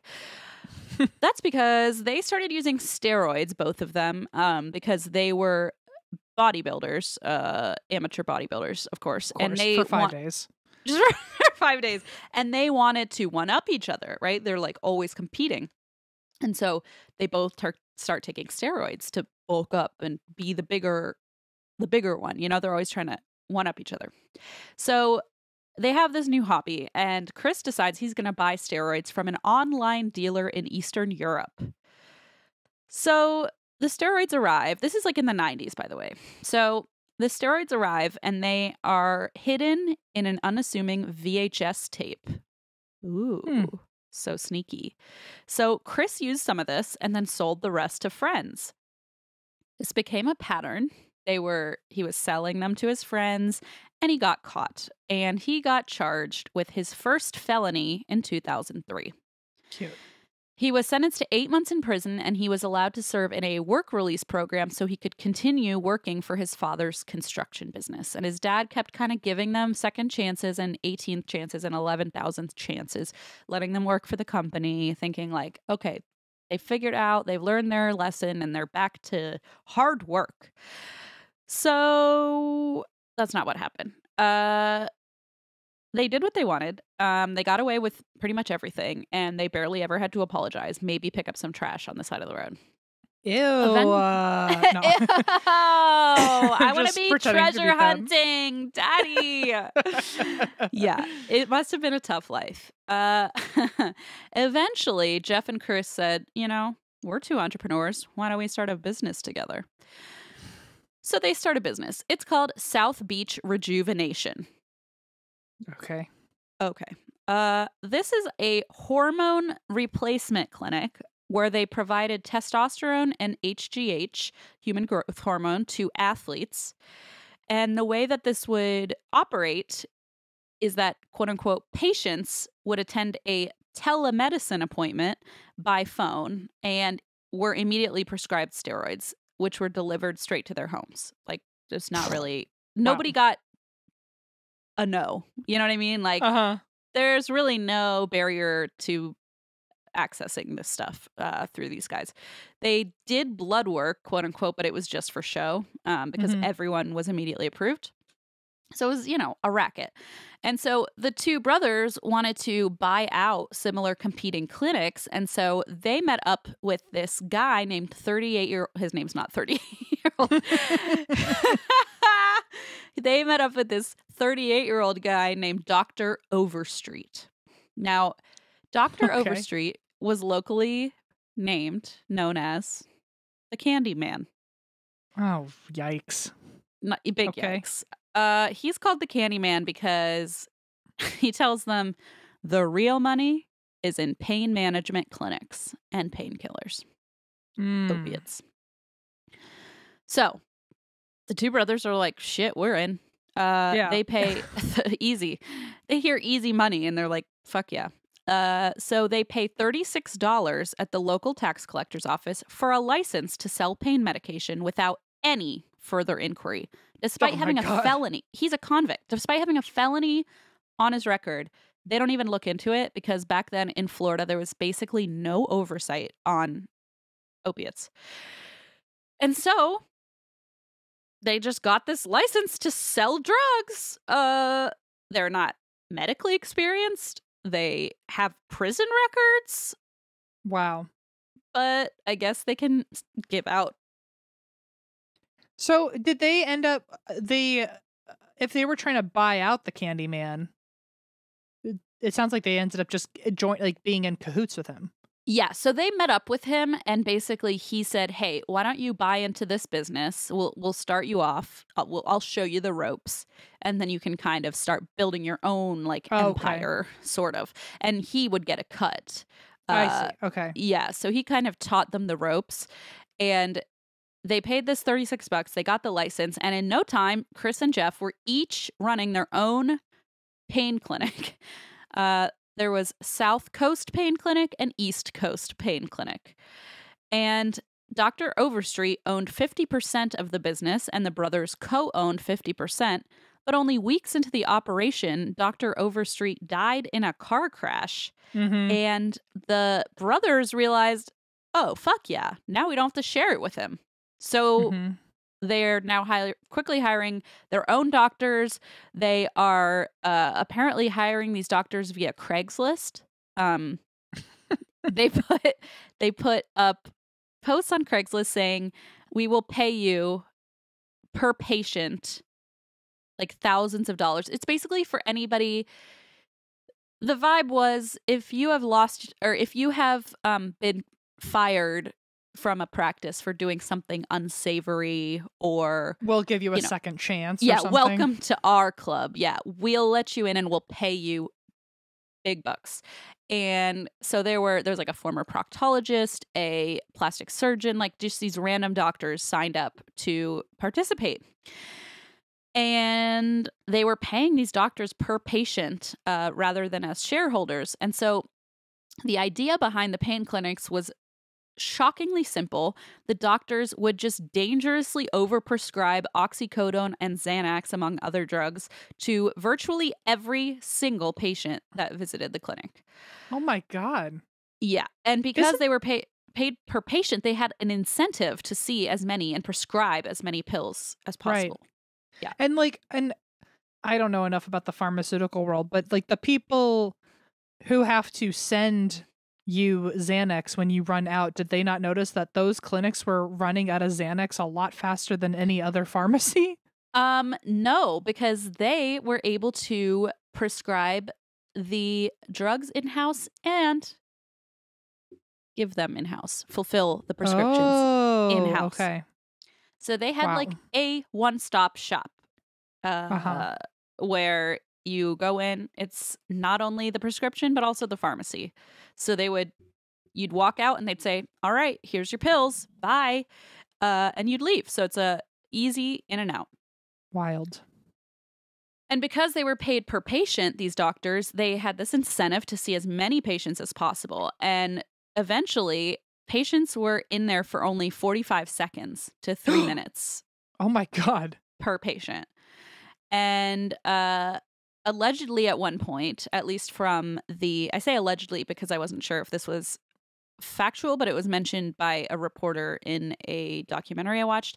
Reportedly, one of these clinics could rake in $50,000 in a single week. Oh my God. They were making bank. Oh my God. What a scandal. What a scam and scandal. Scandal. Yeah. It's a scandal. So Jeff and Chris also paid the doctors $1,000 extra a week to use their DEA registration. So they needed their medical license and DEA registration, which Blaze had to have when he was doing the opiate withdrawal for people and helping. Oh my God, Christine, it's been so long. I'm sorry. He's going to kill me. Whatever. But when he was prescribing that, he needed that license. And so, if you had that license and you wanted to make some big bucks really fast, you could join this place. They would give you $1,000 a week if you went online and ordered the maximum amount of pills that your DEA registration would allow you to purchase. And it would get shipped straight to their in-house pharmacy so they could just peddle it out to people as they came in. So they were running a racket, profiting off sales of pain medication, and they were not the only ones. Once drug dealers heard about how easy it was to get prescription drugs at these clinics, they also wanted to get in on it. And for example, one dealer visited as a patient to check out the clinic. The doctor told him to stretch down and touch his toes. He said he couldn't, and so the doctor prescribed him 180 oxycodone tablets for his pain. I also can't touch my toes, by the way. So hand them over. Yeah, I guess so. And you would have been able to. And so he was prescribed a total of 240 pills at his next appointment. Oh my God. Wow. Starting at 180, going to 240. You can see how this is becoming a big problem very fast. Mm-hmm. Yeah. The guy said it was just so simple. And like, I have an experience in a different realm of this, but when I lived in LA, when we first moved there, marijuana was still medicinal only. Mm-hmm. It became recreational soon afterward. But at the time, I was like, oh, I'm going to get a medical marijuana card. Did I ever use it? No, but I went and got it just in case. Yeah. And I went in and I was all nervous, like, oh my gosh. Like, I want to make sure I ace this test. The guy basically said, like, oh, do you have any trouble sleeping? And I'm like, yeah, I do. And he's like, okay, here's your prescription. And I was like, oh, that what? Oh, I thought that was just like one of many questions. Nope. That's in a different way. When I went to go get diagnosed for ADHD, I thought I was gonna have to like pass a test, or like I needed to say the right things, which like I was just scared that I was going to overthink it and then they wouldn't take me seriously. But before they even started asking me any questions, within like 2 sentences, they were like, you have ADHD, right? And I guess I could just tell by the way I talk. So, and I will say those companies are also getting so much scrutiny about like the lack of oversight on ADHD medication too. So I think that's like the next thing the government's going to like buckle down on, because I've witnessed that a lot, where it's like you just hop on, they're like, it's just an app, you go on 5 minutes and they prescribe you Ritalin, and I'm like, holy shit. You know, I mean, I would say it's probably a more legit operation by far than what's happening here, but it does have similar overtones, vibes. Vibes. Another dealer started sending random people he called his patients, as in like his clients, to the clinic. And he told them if they got prescribed pain medication, he would buy them back from them for $500. Wow. These patients would make a quick $500 for just going in there and not touching their toes, I guess. And then this dealer would be able to sell the pills at an enormous profit on the street. So he sent 10 to 15 people to the clinics every day, and he was making in cash daily $5,000 to $6,000 just doing nothing, just basically selling what he was getting from these people. Wow. Before long, of course, word spread outside of Florida and up in Kentucky. People, because my current fair state has struggled with a lot of drug problems when it comes to when it comes to opiates, you know. It's a rough time here, and Appalachia especially. And so people began to hear word that there was this clinic in Florida, in South Florida, where you could drive, walk on in and leave with a bunch of painkillers. And so people from Kentucky started traveling to South Florida several times a week to pick up drugs, and then they would drive back and sell them in Kentucky for a profit. Oof. Some of the medications were unknown in the region, and the dealers, what they would do is give them away to get people hooked. But then, as we now know, opiates are an extremely addictive substance. And so people would pretty much get hooked immediately, and then the demand would skyrocket. The police made an interesting point that like in Appalachia, they were like, we knew the street price for Oxy, and it was $30 a pill. He's like, and then one day one of our informants said, by the way, Oxy prices have dropped to $10 a pill. And they're like, that's What now? suspicious. Yeah. So basically they started looking into it, realizing people were getting these just like heaps of pills from Florida, bringing them back. And so, you know, now they were able to meet the demand. The price dropped. And so that's kind of how they started to catch on to what was going on. Ah, okay. So out-of-state dealers also started renting buses to carry quote-unquote patients to Florida for pain medication. And they claimed to be sponsoring sick people who needed access to medical care. They were mostly people with addiction who wanted a refill on their pain meds. One group drove in a bus that said Tree of Life Baptist Church on the side, and they all wore matching T-shirts to try and pass as a church group on a mission to provide health care to those in need. That was their backstory. Wow. I mean, it's just wild that it was everyone's in on it. Like it's like we're not even like pretending like, oh no, everyone's here for individual reasons. It's like, no, we're all Oh no. Yeah. We're all playing this together. There's no subtlety at all. And I'm sure there were people who went in genuinely for sincere, but a lot of these addictions start that way. Like you have genuine pain, like you have back pain, you have XYZ chronic pain conditions. And so it's hard because it's like, yeah, people are addicted, but it doesn't mean like they weren't using it originally for the intended purpose. And a lot of times people are prescribed opiates totally above board and then become addicted and have to find the drug elsewhere. Yeah. So it's not necessarily like, oh, they're just like doing drugs. It's like, you know, now they feel they need it to stop the pain or, you know, what have you. So I'm sure some of them going in there genuinely had real chronic pain conditions. But overall, it was just quite a racket. Jeff himself would simply sell drugs directly to a local dealer who would then sell them on the streets. And so Jeff at this point is like, we're not even pretending. Like I'm selling straight to drug dealers at this point.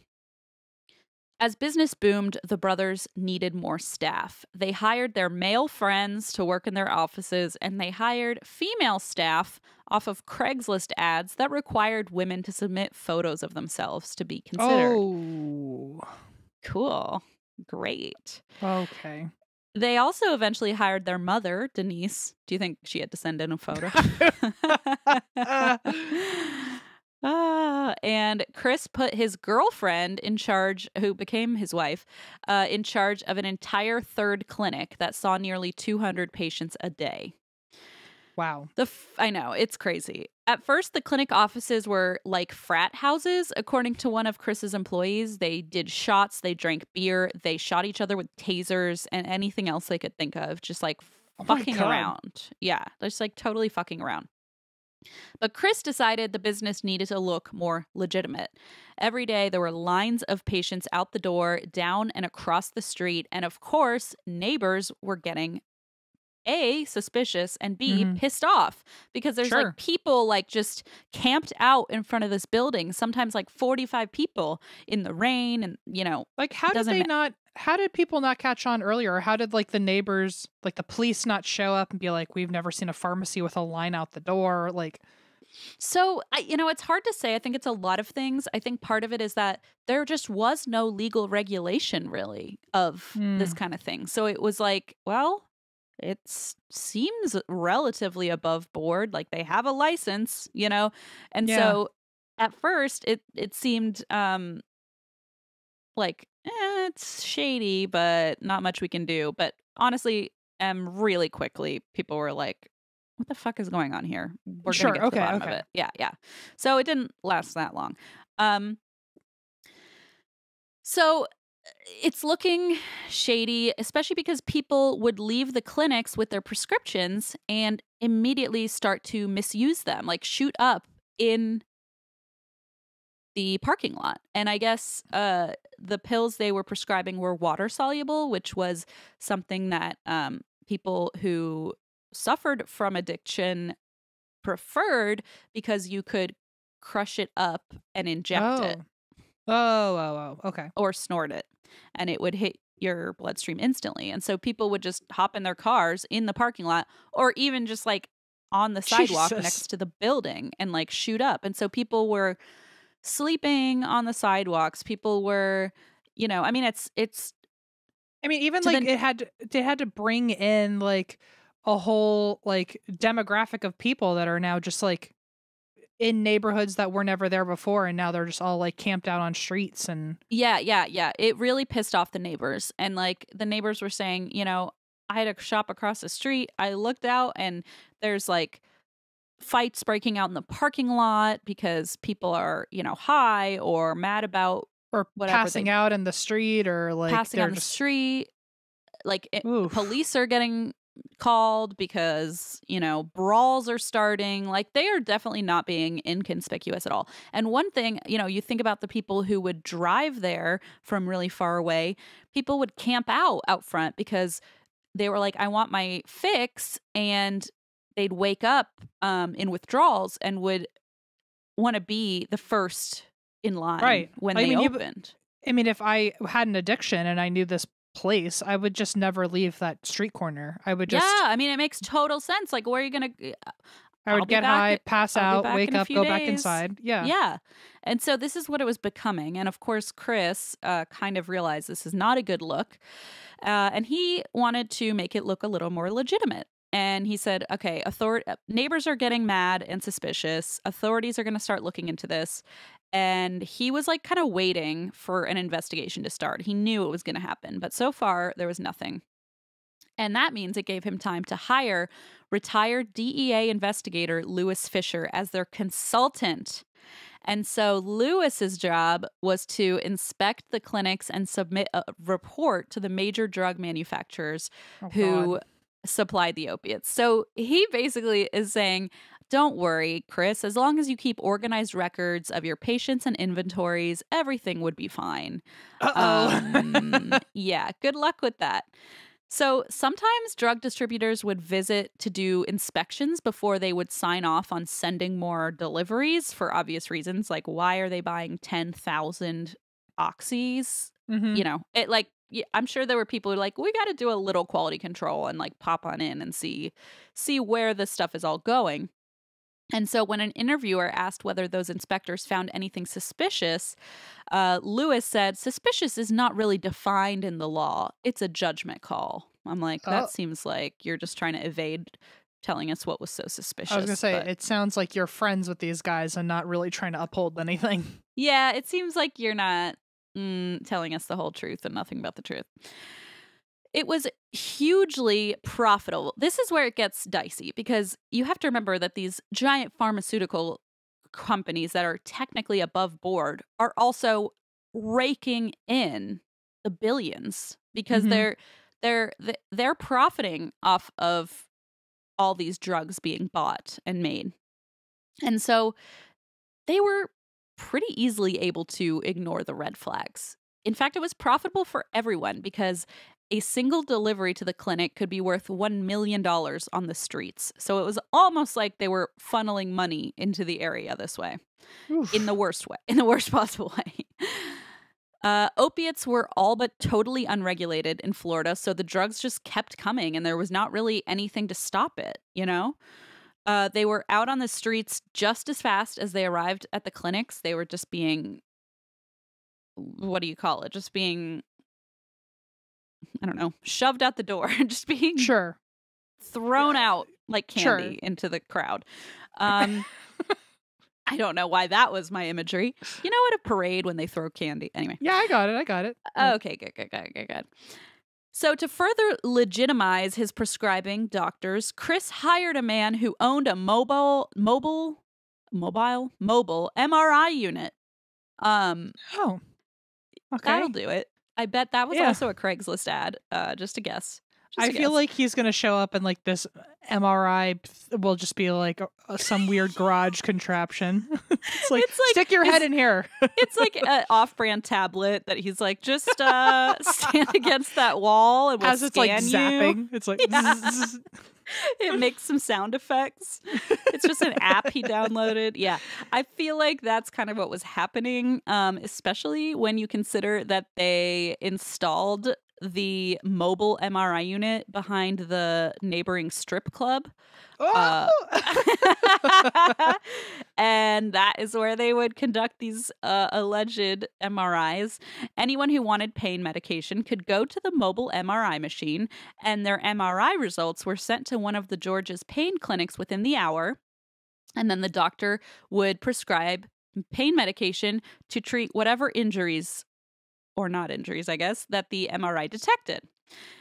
So while this is all going on, like, I hope they knew. I feel like Chris knew, Jeff might not have known, but they were heading toward a catastrophe? catastrophe. And that's exactly the word, catastrophe. Trouble was a brewing, okay? By the time local investigators were really beginning to get to the bottom of this, most of the George's patients were not even from the state of Florida. They were traveling thousands of miles from other states to get to the clinics. And Jeff George said in an interview, while laughing, "We created a new form of tourism." So he finds this hilarious. Meanwhile, competitors started opening pain clinics throughout Florida, which became known as pill mills. Oh my God. Chris led basically a pain clinic mafia. He and his friends terrorized their competitors with threatening phone calls. He would even show up and harass them in the parking lot before they went into work that day. He was trying to reign supreme as the Florida Pain Clinic. He did not want these competitors messing with his business. They once even used ball bearings and slingshots to shoot out and destroy an office's windows and computers, just to give them an advantage, I guess. I feel, but like, and I guess it's just the growing up with no consequences and like somehow still getting away with this after all this time.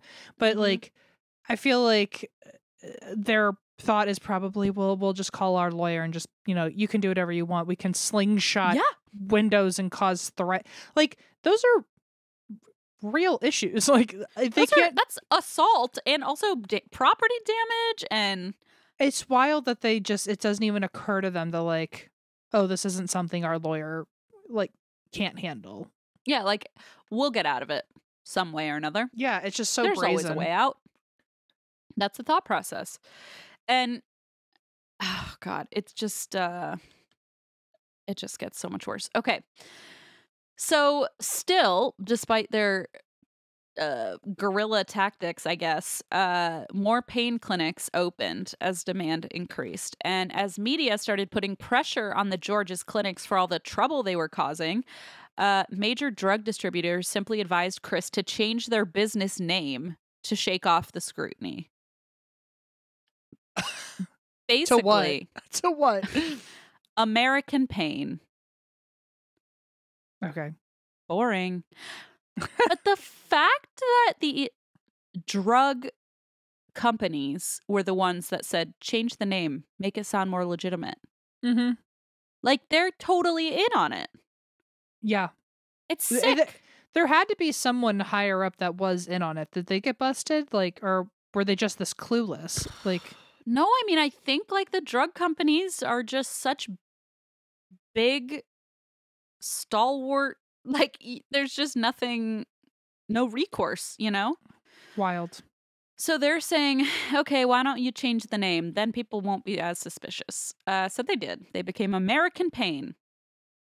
Meanwhile, opiate deaths were through the fucking roof. Mm-hmm. Hospitals and first responders were seeing overdoses, DUI accidents beyond anything they had ever experienced. It was shocking. It was upsetting to everyone but the George brothers. So a retired FBI agent who worked on the case said, the George brothers did not start the opioid crisis, but they sure as hell poured gasoline on the fire. They became the largest street-level distribution group operating in the entire United States. Nobody put more pills on the streets than they did. Nobody. That's incredible. And like it's incredible. All right, so I mean, they did, I don't know if they were fully responsible, but they definitely were partially responsible then for at least a few overdose deaths, right? Oh, yes. Yes. And we will definitely get into that. Okay. You're exactly right. Okay. Of the 20 physicians who prescribed the most oxycodone in the entire country, 5, so 25% of them, worked at just one of Chris's clinics. Oh my God. Oh my That's God. how bad this place was.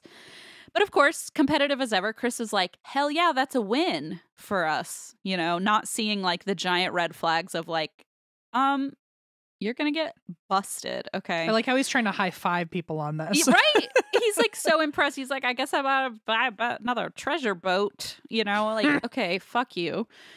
He did not think this would be a red flag. He basically said, I wanted my doctors to be the top prescribing doctors in the country. To me, that was an accomplishment.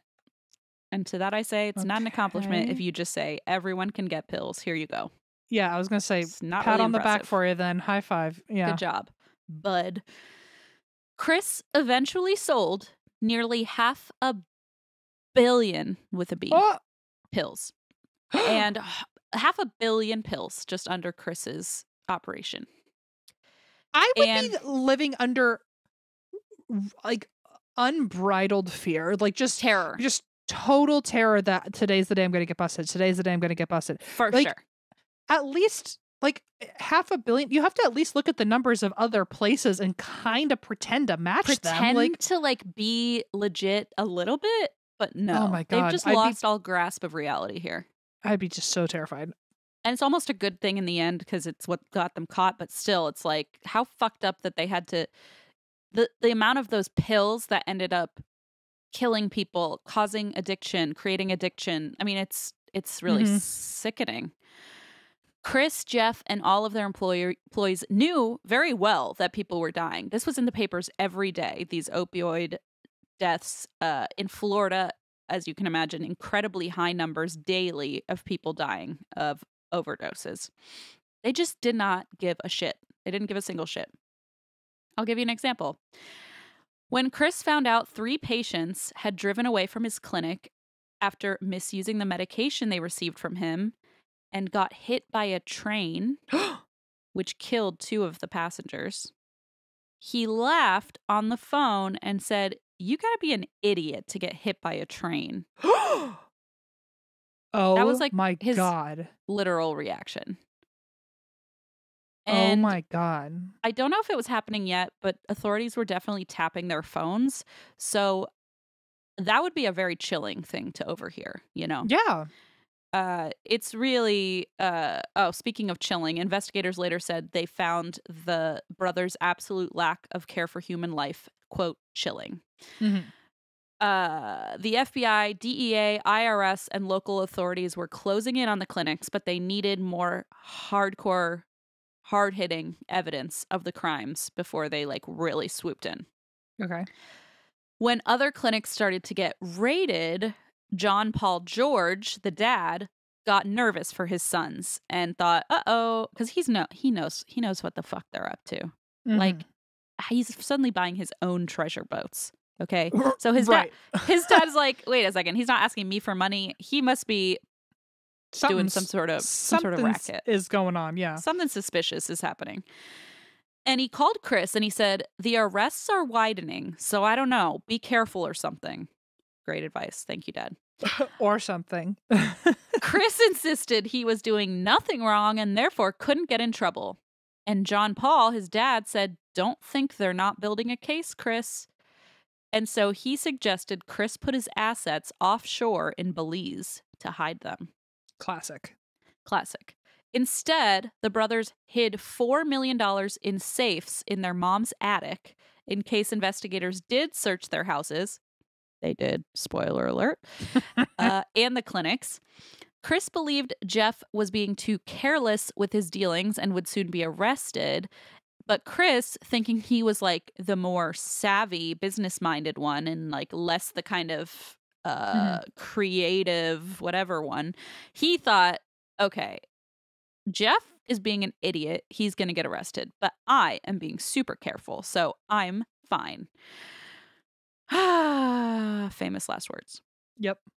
In reality, both brothers were living outrageous lifestyles, spending millions on cars, boats, houses, trips, and anything they wanted. Like, just the classic trope of like, you illegally obtain all this money and suddenly you have like 3 Bentleys in the garage. And It like doesn't surprise me at all with their impulsiveness to do anything. Of course it would fall into them spending. yes, exactly. And they would spend it like that. And on other people, on women, on strip clubs, on cigars, like, and you know, just the cliche of like what a 30-year-old douchebag would spend his illegally earned millions of dollars on the backs of people who are overdosing. Right. So you get it. The FBI just had to prove there was a crime being committed. They could not mess this up. It was difficult to get anyone undercover as a patient. Derek Nolan was Chris's longtime friend and the muscle of the operation. Yeah, this like any reputable medical office, they have a bouncer. Yeah, like okay, but I can see why they would need security. You know, if people are either high or they're trying to get their fix or what have you. Well, if someone's like, even sure, like attacking them or want more, or they're upset with tensions account. could really escalate very fast. So I do understand it. But so Derek Nolan, he was the muscle, so to speak. And what he would do is stand in the office and keep people under control. And if he didn't, people basically treated the clinic like, they described it as like Mardi Gras. Oh my God. Places would just park in the parking lot, campers hang out all day outside, partying. It was like Woodstock. They were just like taking pills. Yeah. Taking pills, bringing their campers from other states and just parking out in the parking lot. It was just chaotic. And so patients could also bribe secretaries to get earlier MRI appointments or faster prescriptions. So even what they're doing was not enough for some people. Like, they were asking for more. I mean, this is addiction, you know? They're asking for earlier prescriptions, for more pills. And the secretaries pocketed so much cash daily from these bribes that Chris started taxing them hundreds of dollars a day. And they still profited. Oh my God. I was going to say, were Chris and Jeff even aware that now, like, there were other wheelings and dealings inside of this wheeling and dealing, you know? Great question. They apparently were. And their solution was, fine, but I get a cut. Like, okay. Yikes. Okay. One clinic alone was bringing in tens of millions of dollars at one clinic. Oh my God. It's crazy. There was so much cash passing through their hands to fit in a register. They simply kept large garbage cans behind the counter, and they would just toss money into garbage bags, like the big lawn bags and big metal trash bags. They would just store it in those. They were like, there's not room in the safe. There's not room in the cash register. What a problem to have. Big problems to have. That's where I keep all my wads of cash too, by the way. Just in the trash. Yeah. Sad. There was too much cash. Oh, sorry. Still, Derek tried to make the... Okay. Oh, okay. Sorry. So still, Derek, the muscle, tried to make the clinic look professional from the outside, and he prided himself on recognizing undercover officers and informants. So, lucky you. You can sniff them out. What a skill. Yeah. He's basically eyeing these people and saying, like, I don't trust this one. He looks like a cop, you know? So what would he do in that event? Like, I'm sure they would probably say something like, oh, sorry, no appointments today.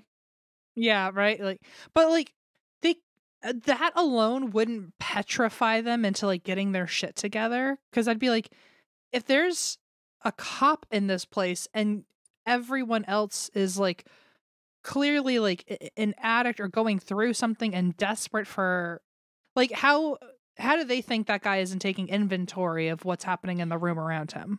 I mean, my thought is Chris and Jeff's dad told them they're smarter than the police and don't worry about it. So my thought is they probably were like, oh yeah, they're trying to see if anything shady is going on, but it's not. They probably convinced themselves they're doing this technically above board and no consequences. So as long as we Wild. kick them out before they can, actually get anything on us. I can't imagine having that kind of confidence. I can't And that imagine it. pressure, I would crumble immediately under that kind of pressure, but Oh, yeah. I guess not. So one undercover investigator flew right under Derek's little nose, and he did not catch on. Well, I love that because I love when a narcissist says he's good at something and then he's not. So it's like, I'm really good at figuring out the cops. This is the security guy, Derek, the friend. Right. So, I mean, who's to say he's not also a narcissist? I don't know that, but he is the Let me rephrase. I love when men say that they're good at something and then they're not. I love when a man named Derek tries to tell me he knows everything about other people and then just fucking gets duped, Gotcha, Derek. Yeah. Gotcha, Derek. So one undercover investigator flew under the radar, and let me tell you why. Because he looked just like George and Jeff, like the roided out bros. Shut up. Oh my God. Which is hilarious. This undercover cop was like, oh, I can get in there. Watch. He was this really bulky dude. He wore an Affliction brand t-shirt to work one day. So this guy, Saoirse wrote a note here that literally says, I'm not even joking. Picture a buffer Zach Baggins. Said that's the vibe down to the shirt brand. But this is what this guy wore every day. And so one day he went to work and his other investigators, his boss, said, hey, would you want to join this case undercover? And he's like, okay. He shows up to the clinic and they let him right on in. He looks like one of them, Of course. He told the prescribing doctor that he drinks several beers a day, and he thought this would help him blend in, but the doctor said he felt uncomfortable prescribing medication to someone who drinks frequently, so he brought Chris in to consult as an expert. So Chris comes in and he's like, oh, yes, I have medical background. Like, obviously, this undercover officer knows that's not true. And he told him, you know what, why don't you go to a different clinic? Chris said, I'll call ahead. I'll make sure you get in right away. And just make sure you leave out any details about the drinking. Because they might not prescribe it if you say that. But just lie about that. And you can go over to this other clinic. So the investigator's like, well, man, I'd hate for you to lose out on business. Like, he's clearly trying to get this guy to be like, you're right. Here's a bunch of pills. But Chris replied, dude, all the clinics are exactly the same. Don't even worry about it. And that was enough evidence. That was enough evidence because they needed proof of medical fraud, prescription fraud, and even tax fraud. And they felt like, you know what? We've got enough. So on March 3rd, 2010, the George's empire came crashing down when the FBI, the DIA, IRS, and county sheriff's office used warrants to raid the clinics as well as Chris's house, Jeff's, and even their mother, Denise, where, remember, they hid $4 million in the attic. Mm-hmm. Yep. Jeff, Chris, Denise, and 29 others, including 13 doctors, were charged under the federal RICO Act, which targets organized crime. So now they're considered like an organized crime pocket. Well, they had the muscle, so. I guess they had a muscle. You're automatically in at that point. Denise was charged with 30 months in prison for conspiracy to commit wire fraud because she had lied on paperwork to misrepresent how many patients were coming from out of state. Basically, they'd been cooking the books, and the whole family was in on it. Gotcha. Chris pleaded guilty to racketeering conspiracy. He was sentenced to 17 years in prison, but only served 11 and was released in 2021. Jeff also pleaded guilty to a racketeering charge and was sentenced to 15 and a half years. He was also found guilty of second-degree felony murder due to a patient's fatal overdose linked to his clinic, which came with a second 20-year sentence. Oh, shit. And he is still in prison. Investigators painstakingly processed the files for 28,000 patients that had gone through. And by the way, that's 28,000 individual patients. And most of these people were coming again and again, weekly, monthly, some daily. Oh my God. Yeah. I can't imagine the paperwork. 28,000, but times however many visits per patient, you know? Oh my God. Oh my God. 28,000. And from those files, they pulled 300 random files because they're like, we're not going through all 28,000. Picked 300 random ones. And they found that of those 300 patients, 10% of them had died due to overdose or DUI incidents. Oh my God. 10% oh my God. The random sample had died due to overdose and DUI incidents. That's crazy. That's crazy. Wow. That meant an estimated 3,000 deaths could be directly linked to these two brothers and their patients, which doesn't even include the deaths due to the pills that were just brought to other states and sold on the street, you know? Like, these pills went farther than just these patients. Like, drug dealers were coming in and getting pills and selling them. So we don't even know how many people it reached. Yeah. Yeah. So it must have, I mean, you know. But we can just guess at least 3,000 people died. We can imagine. Like, 3,000 is the actual number they believe were linked to the brothers. Like, that's a pretty good, pretty solid guess.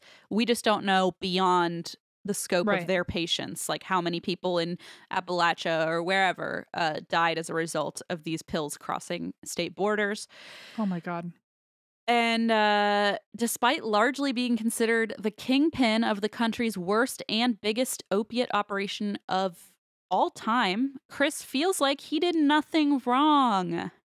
Of course. Well, he's better than everybody. So, and he's an entrepreneur. He's an entrepreneur. Daddy said so. He said in an interview, it's their responsibility. They're responsible for themselves. I'm not. I don't think we created more addicts. They were already here. Okay. Oh, shut up. Oh, especially shut the like, fuck up. Like, you know, he's one of those people who's like, well, I didn't make them take the drugs. It's like, what are you talking about? They're addicts. Like, what are you talking about? Like, you encouraged it. You encouraged this. You knew people were dying because you were giving them easy access. It's sick. And also, like, not for nothing, but think about the people who had never touched the drug. Yeah. Maybe just to try it or had pain, went there, and all of a sudden they had like full-blown access and they've fallen deep into this addiction because they opened the door for them, you know? Exactly. Yeah. I think one of the, like, they actually, in one of the documentaries, they interviewed victims of these guys. And for example, there were two moms whose kids died of overdoses. One girl was 18 and one son was, I think, 30 something.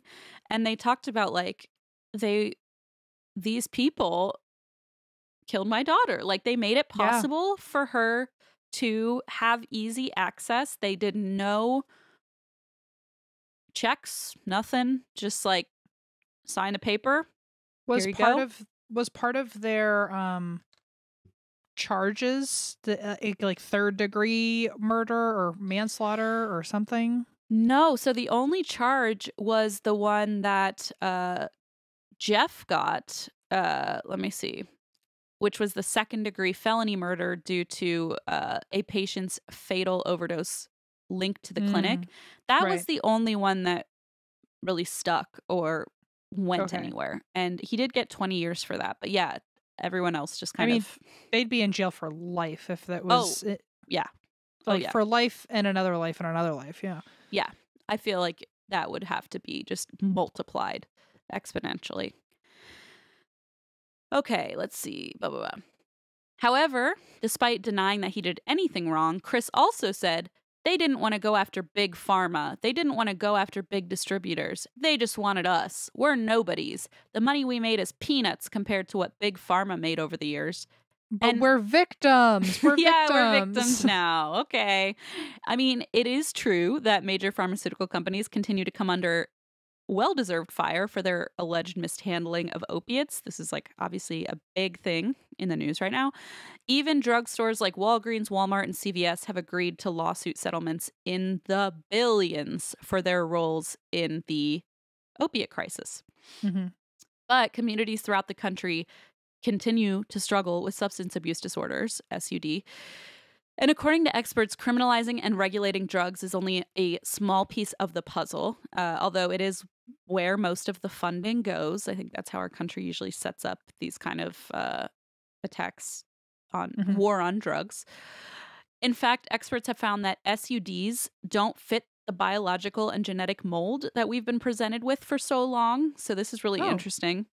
Many people believe some people are just more likely to have substance use disorders based on genetics or some other fact that there's simply nothing to be done if you are genetically predisposed. But apparently the reality is far more complicated. Many people misuse medication and use illicit drugs to avoid, say, the crushing reality of poverty, to escape like the day-to-day abuse they face at the hands of a partner, a parent, and PTSD, trauma, just things that, you know, we can't even begin to imagine. And so people cope in that way. And so it's not just like, oh, well, you started a drug, so it's your fucking fault. You're an addict. You know, it's like, first of all, this is all legally, like these pharmaceutical companies are making billions off of this. And then you turn to the person who's taking the drugs and you're like, oh, you're just scum, you know? Yeah.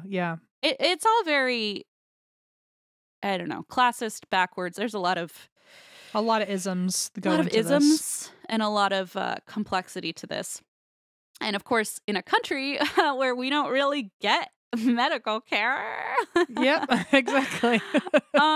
People are seeking real pain relief from injuries, chronic illnesses, mental illness. I mean, people are looking for help. They're looking for something to help with their smothering, debilitating anxiety. So they're like, oh, okay, they'll give me Xanax. I can't afford to go to a primary care doctor. People are just desperate for help. Yeah. For help. And we don't have a lot of access to help. So and the FDA approved opiates as a safe drug. So why are you blaming the people taking it? They're taking something that the government said, okay, go ahead. It's safe. It's legal. It's prescribed. Walgreens will give it to you. And, you know, a lot of these people really, like, I started painkillers in college for my Crohn's disease, and it was the only thing that let me sleep at night. Like, I could not sleep if I hadn't taken a Percocet because I was in so much constant debilitating, like, the kind of pain where you have like 6 ulcers just bleeding out in your tummy, like just debilitating pain. Not equivalent pain-wise, but when I was up until I got my surgery for my heart, there was a really dark time where I was really riddled with anxiety. I developed agoraphobia, and like to an extreme level. I couldn't like open the door to grab like DoorDash, like, and the only way I could survive was taking Xanax. And I remember thinking, oh, I could see how this could become a problem for people because it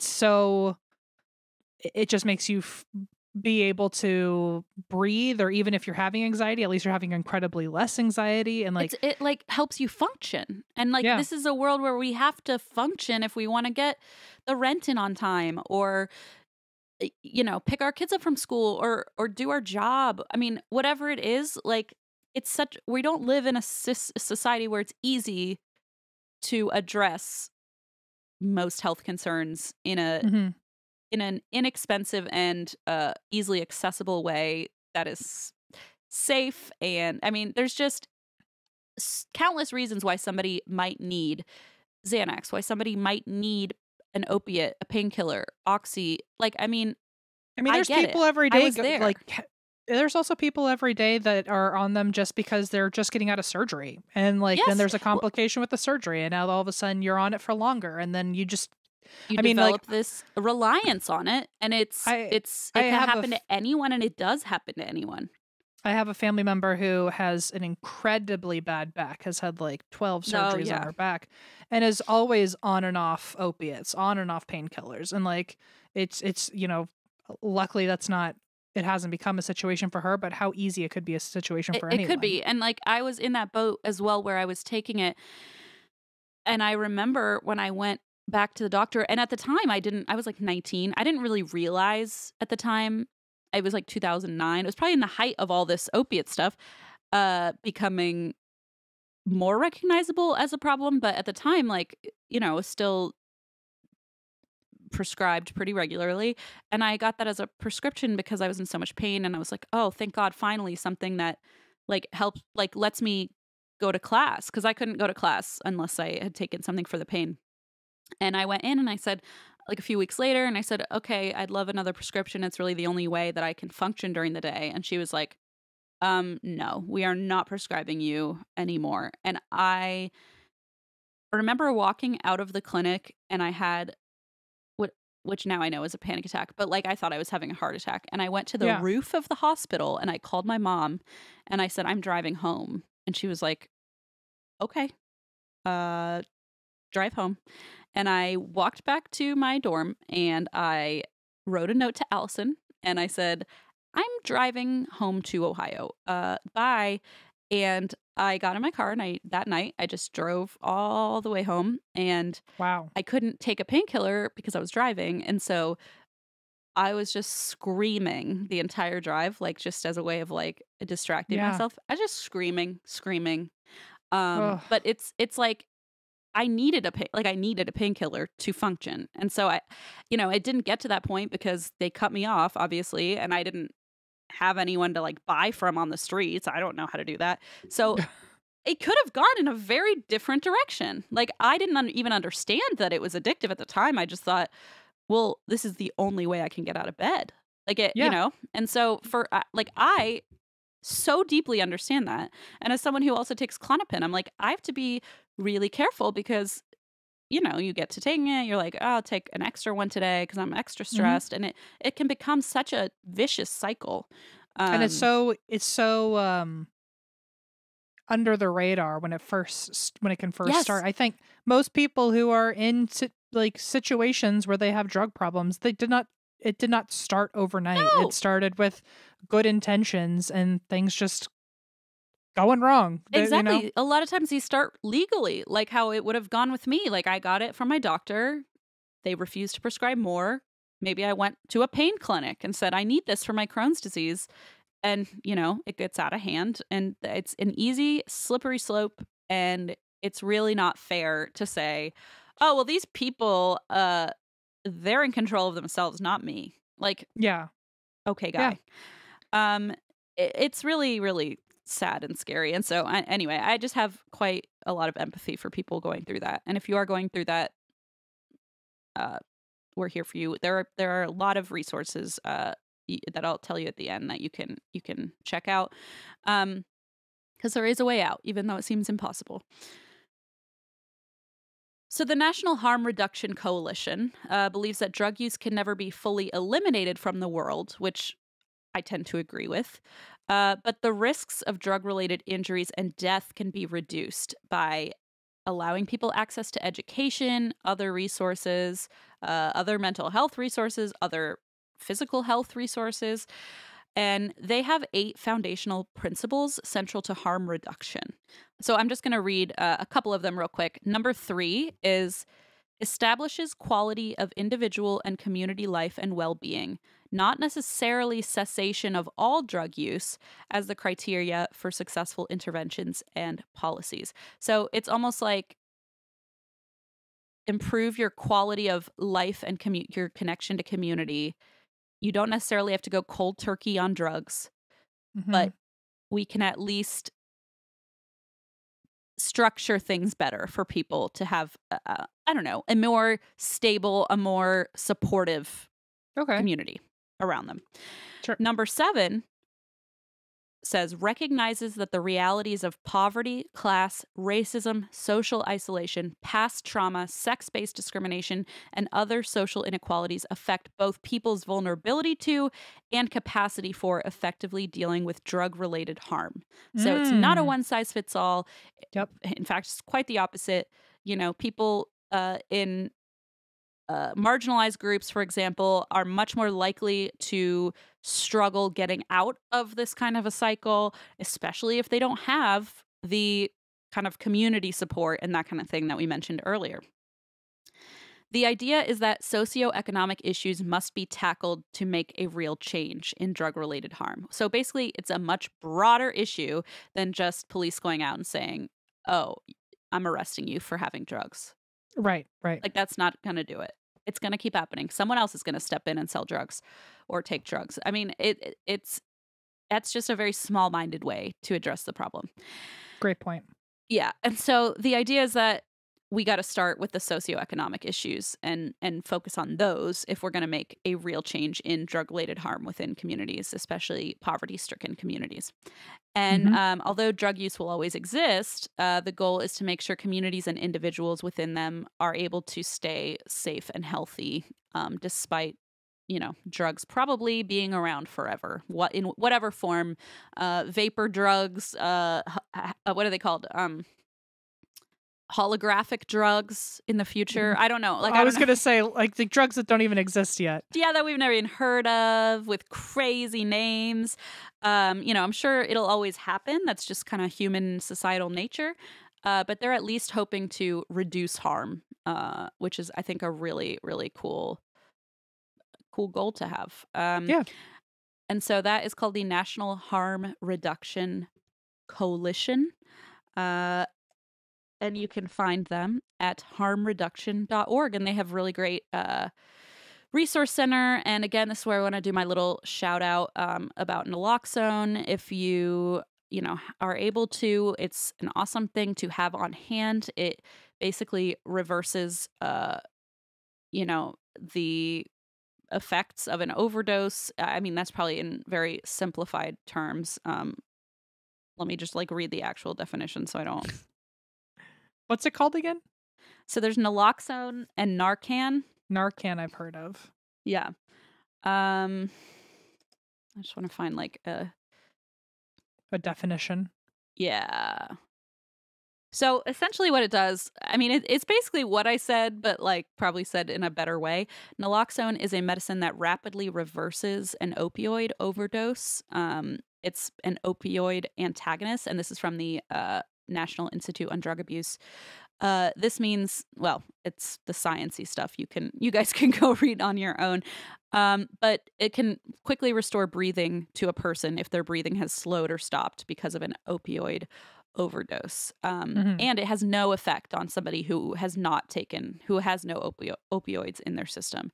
And it's also not a treatment for, opioid use disorder, but it can help save a life. And so, this is something we always had on us in LA. And now, as we know, it's just a widespread, nationwide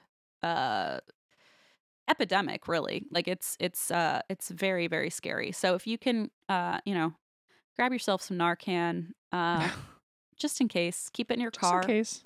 I'd see people sometimes pull over, park the car, and help somebody on a street corner who was unconscious, and it's oh wow, that kind of thing. So yeah, it's it can't hurt to have on you. It can save a life, restore someone's breathing if they're going through that, and it's worth looking into. So that is the story of the George brothers, two motherfucking douchebags. Wow. And for their, as you said in the beginning, for their dad to go, boys will be boys, or look at them. That's the crazy thing is when he was interviewed, he's like, they were always going a little too far with their shenanigans. And I'm like, okay, is that what we're calling it? We're just calling them rabble rousers. Look at them. Yeah, they're just a couple of little hooligans. Yeah. Oh, God. Here's a picture of him with his truck, by the way. You're going to lose your effing mind. Okay, here is Jeff with his truck. Okay. Mm-hmm. Oh my God. Gross. God. He's standing next to it like if it were a fish, he would hold it. Like Yes, he's like yes. and that's on his like Hinge profile or something. Oh, he's so gross. Doesn't he look like He looks like Zach Bagans' friend. Yeah, he looks like the guy. I want to look up Derek, whatever. He looks like Nick Lachey, kind of. Yes, but like on steroids, you know? Yeah, yeah. I want to know what Derek looked like because Saoirse described it, and I'm like, I need to see this for myself. Derek Nolan. This monster truck, I can't even stand. Like the monster truck is ridiculous. The eyes, the whole situation. He's like trying to give a smolder, but he's just giving douchebag face. Oh Lord. Ugh. Ugh. Boys will be boys. It's honestly beyond. And the fact that it was so recent, you know, always is just jarring. Yeah, with the amount, it really does terrify me about how people can get away with something that's so obvious for so long, because in my mind that story had to have happened like decades and decades and decades before ago. The internet or something. Before the internet or before regulations. Or before regulations. I mean, it was sort of before regulations. It was like they got in this loophole where it was like, oh, you can definitely sell painkillers. It's just in wild. Florida for no reason whatsoever, you know? And I will say too, like, I know this is kind of off track a little bit, but my brother and I just did an episode on Florida Man. We read reviews of Florida Man, and it was like basically anything kind of Florida Man related. And we ended up reading quite a few really interesting articles about the Florida Man trope and how it has some problematic connotations, which like neither of us had really thought of before, just because, you know, like they're funny, you know, like, oh, Florida Man drives whatever through Walmart front door, you know, with alligator in tow, or whatever these like Florida Man articles are. But a couple people wrote in and said, and you know, we had seen these articles as well, and so we gave a caveat at the beginning of the show, which of course pissed some people off, but it was just to say, like, there's a reason why a lot of Florida Man stories happen in Florida. You know, lack of mental health resources. A lot of it is, you know, mental health problems that are not being treated. Poverty, disparity between classes. You know, there's so much to it that like it almost has a darker connotation when you like dig a little, like scratch past the surface of like haha, this weirdo drove his thing into a Walmart. And, you know, it's like a lot of that is probably drugs, mental health, you know, things that are not being properly regulated because of some certain people who run that state. So yeah, it's an interesting thing to think about. Like, especially when I read this, I was like, aha, I see how Florida could become a place where this would happen, because like this stuff isn't getting regulated. Yeah, Florida Man only exists because Florida's maybe needs to update some things. Not taking care of its people, you know? And so anyway, that's all. That's my soapbox. I'll hop right off and let you talk for a second. Oh, well, here I am, and that's why we drink, because Florida's really hurting in a lot of ways. Yeah. And people are hurting in a lot of ways. And I talked about a demon, so I don't really know how much that's affecting other people, but it is it's probably hurting someone out there who's also got a demon going on. If you got a demon, just let us know, because we want to know about it. I don't know how to regulate that one for you. But I have heard you can hang garlic, and that'll be it. That's all you need to do. I might do that anyway for my own mental health. I feel like that would be a nice smell for me to have. I would like to hang some roasted garlic over my dinner and then eat it with the rest of my dinner. I love some roasted garlic. Maybe you should hang some garlic over your creepy little pictures, Christine.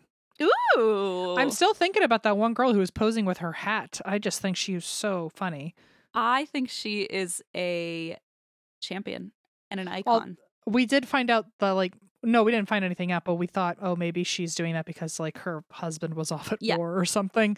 But I don't think it was that. I think it was more that I don't know. Again, this might be just totally off base, but I think the way it was phrased was sometimes people would put like the item of a lost loved one. So like, and since that was like quite a woman's hat from back then, I wonder if it was like her mother or like someone she'd lost, you know.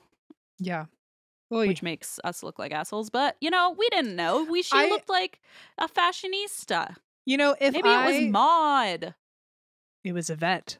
No. Maybe it was that fucking Mr. Nobody wearing that hat and we just can't see him. I do like to think that even if I'm taking a picture and it's got like some sort of sad history to it, if in 100 years it's making people giggle because I look really cool in some way or like a fashionista, I think I could be okay with that. If she showed up today or if we went to her and we were like, girl, what is the story behind this picture? And then she said something really morbid, everything. I'd feel so bad. But I'd be like, okay, but this is what it looked like to us, and like you were killing it, you know? Yeah, we rebranded it for you. I hope it's okay. Yeah, exactly. Well, apparently tomorrow I will be checking the mail and seeing if anyone sent me anything like that. And if you would like to send us stuff, by the way, because we do gift videos on Patreon, you can send it to 1920 1920 Hillhurst Ave, Box 265, Los Angeles, California 90027. That's right. And when we say we do gift videos, I do not, because I get my mail here in Kentucky, but I do open it all, and it brings me so much joy, and I keep everything. It'd be cool if you did. It'd be cool. I know. If you did. I did a couple. I did do a couple. So maybe it's just hard because some of them are beach too sandy, so they get kind of, it gets all mixed up. But I can definitely try to start doing that again. But if you have sent something, don't worry, your gifts are deeply appreciated. I've opened all of them and I love them all. And you can watch me and Eva open gifts in Los Angeles. That's right. And we have a great time with it. We make a whole day of it. We get Cheesecake Factory delivered. It's a good time. So I just cry in my corner and wait for the day. You can move back to LA, my friend. You have all the cheesecake you'd ever want. How about I'll put it on my card for you. Totally free. One cheesecake if you card. Oh, a Cheesecake Factory. I mean, Speaking of which, could go eat some cheesecake at the Cheesecake Factory near my house. I just discovered the tiramisu cheesecake at Cheesecake Factory, and it's a game changer. Is that good? Game changer. I'm not like a huge tiramisu person. I'm a big tiramisu person. You know, it's always the people who don't drink that like tiramisu. Mm-hmm. Isn't that weird? 'Cause it's like soaked in rum. Coffee, I thought. Oh. Which like one am I thinking espresso or of? something? Oh, it's coffee. You're right. I'm sorry. But you also don't drink coffee. Interesting. I know. Well, there's something about it. It feels like really I don't know what it is. I had to actually, now that we're talking about it, I might get tiramisu sent over here. That sounds delicious. There's a tiramisu that I'm obsessed with that gets delivered to my apartment, and I really got into it there. So then I think from there I was able to like try the more intense tiramisus. Anyway, next time you come over, I'll show it to you. I want to be part of it. I will join you next time. Yeah. And then that's my favorite thing is introducing people to foods that I like, because there's no way you can go wrong, because either I've impressed you by giving you something you love, or you hate it and now I get double. And like now you have I hate when I show someone a food that I like and they're afraid to tell me if they don't like it, because I'm like, well, if you eat it to be nice and you hate it, now we're both having a miserable time. Now because it's a lose-lose. I could have eaten it and had a great time. Literally. Like, why not just gift you with the rest? Yeah, so I'll buy you a tiramisu next time you're here, and then if you don't like it, wink, wink, I hope you don't like it, then I'll have twice the fun. So perfect. Okay, and also buy me one that I also like so that I can have something to enjoy. We'll see. And? Okay, that's why we drink.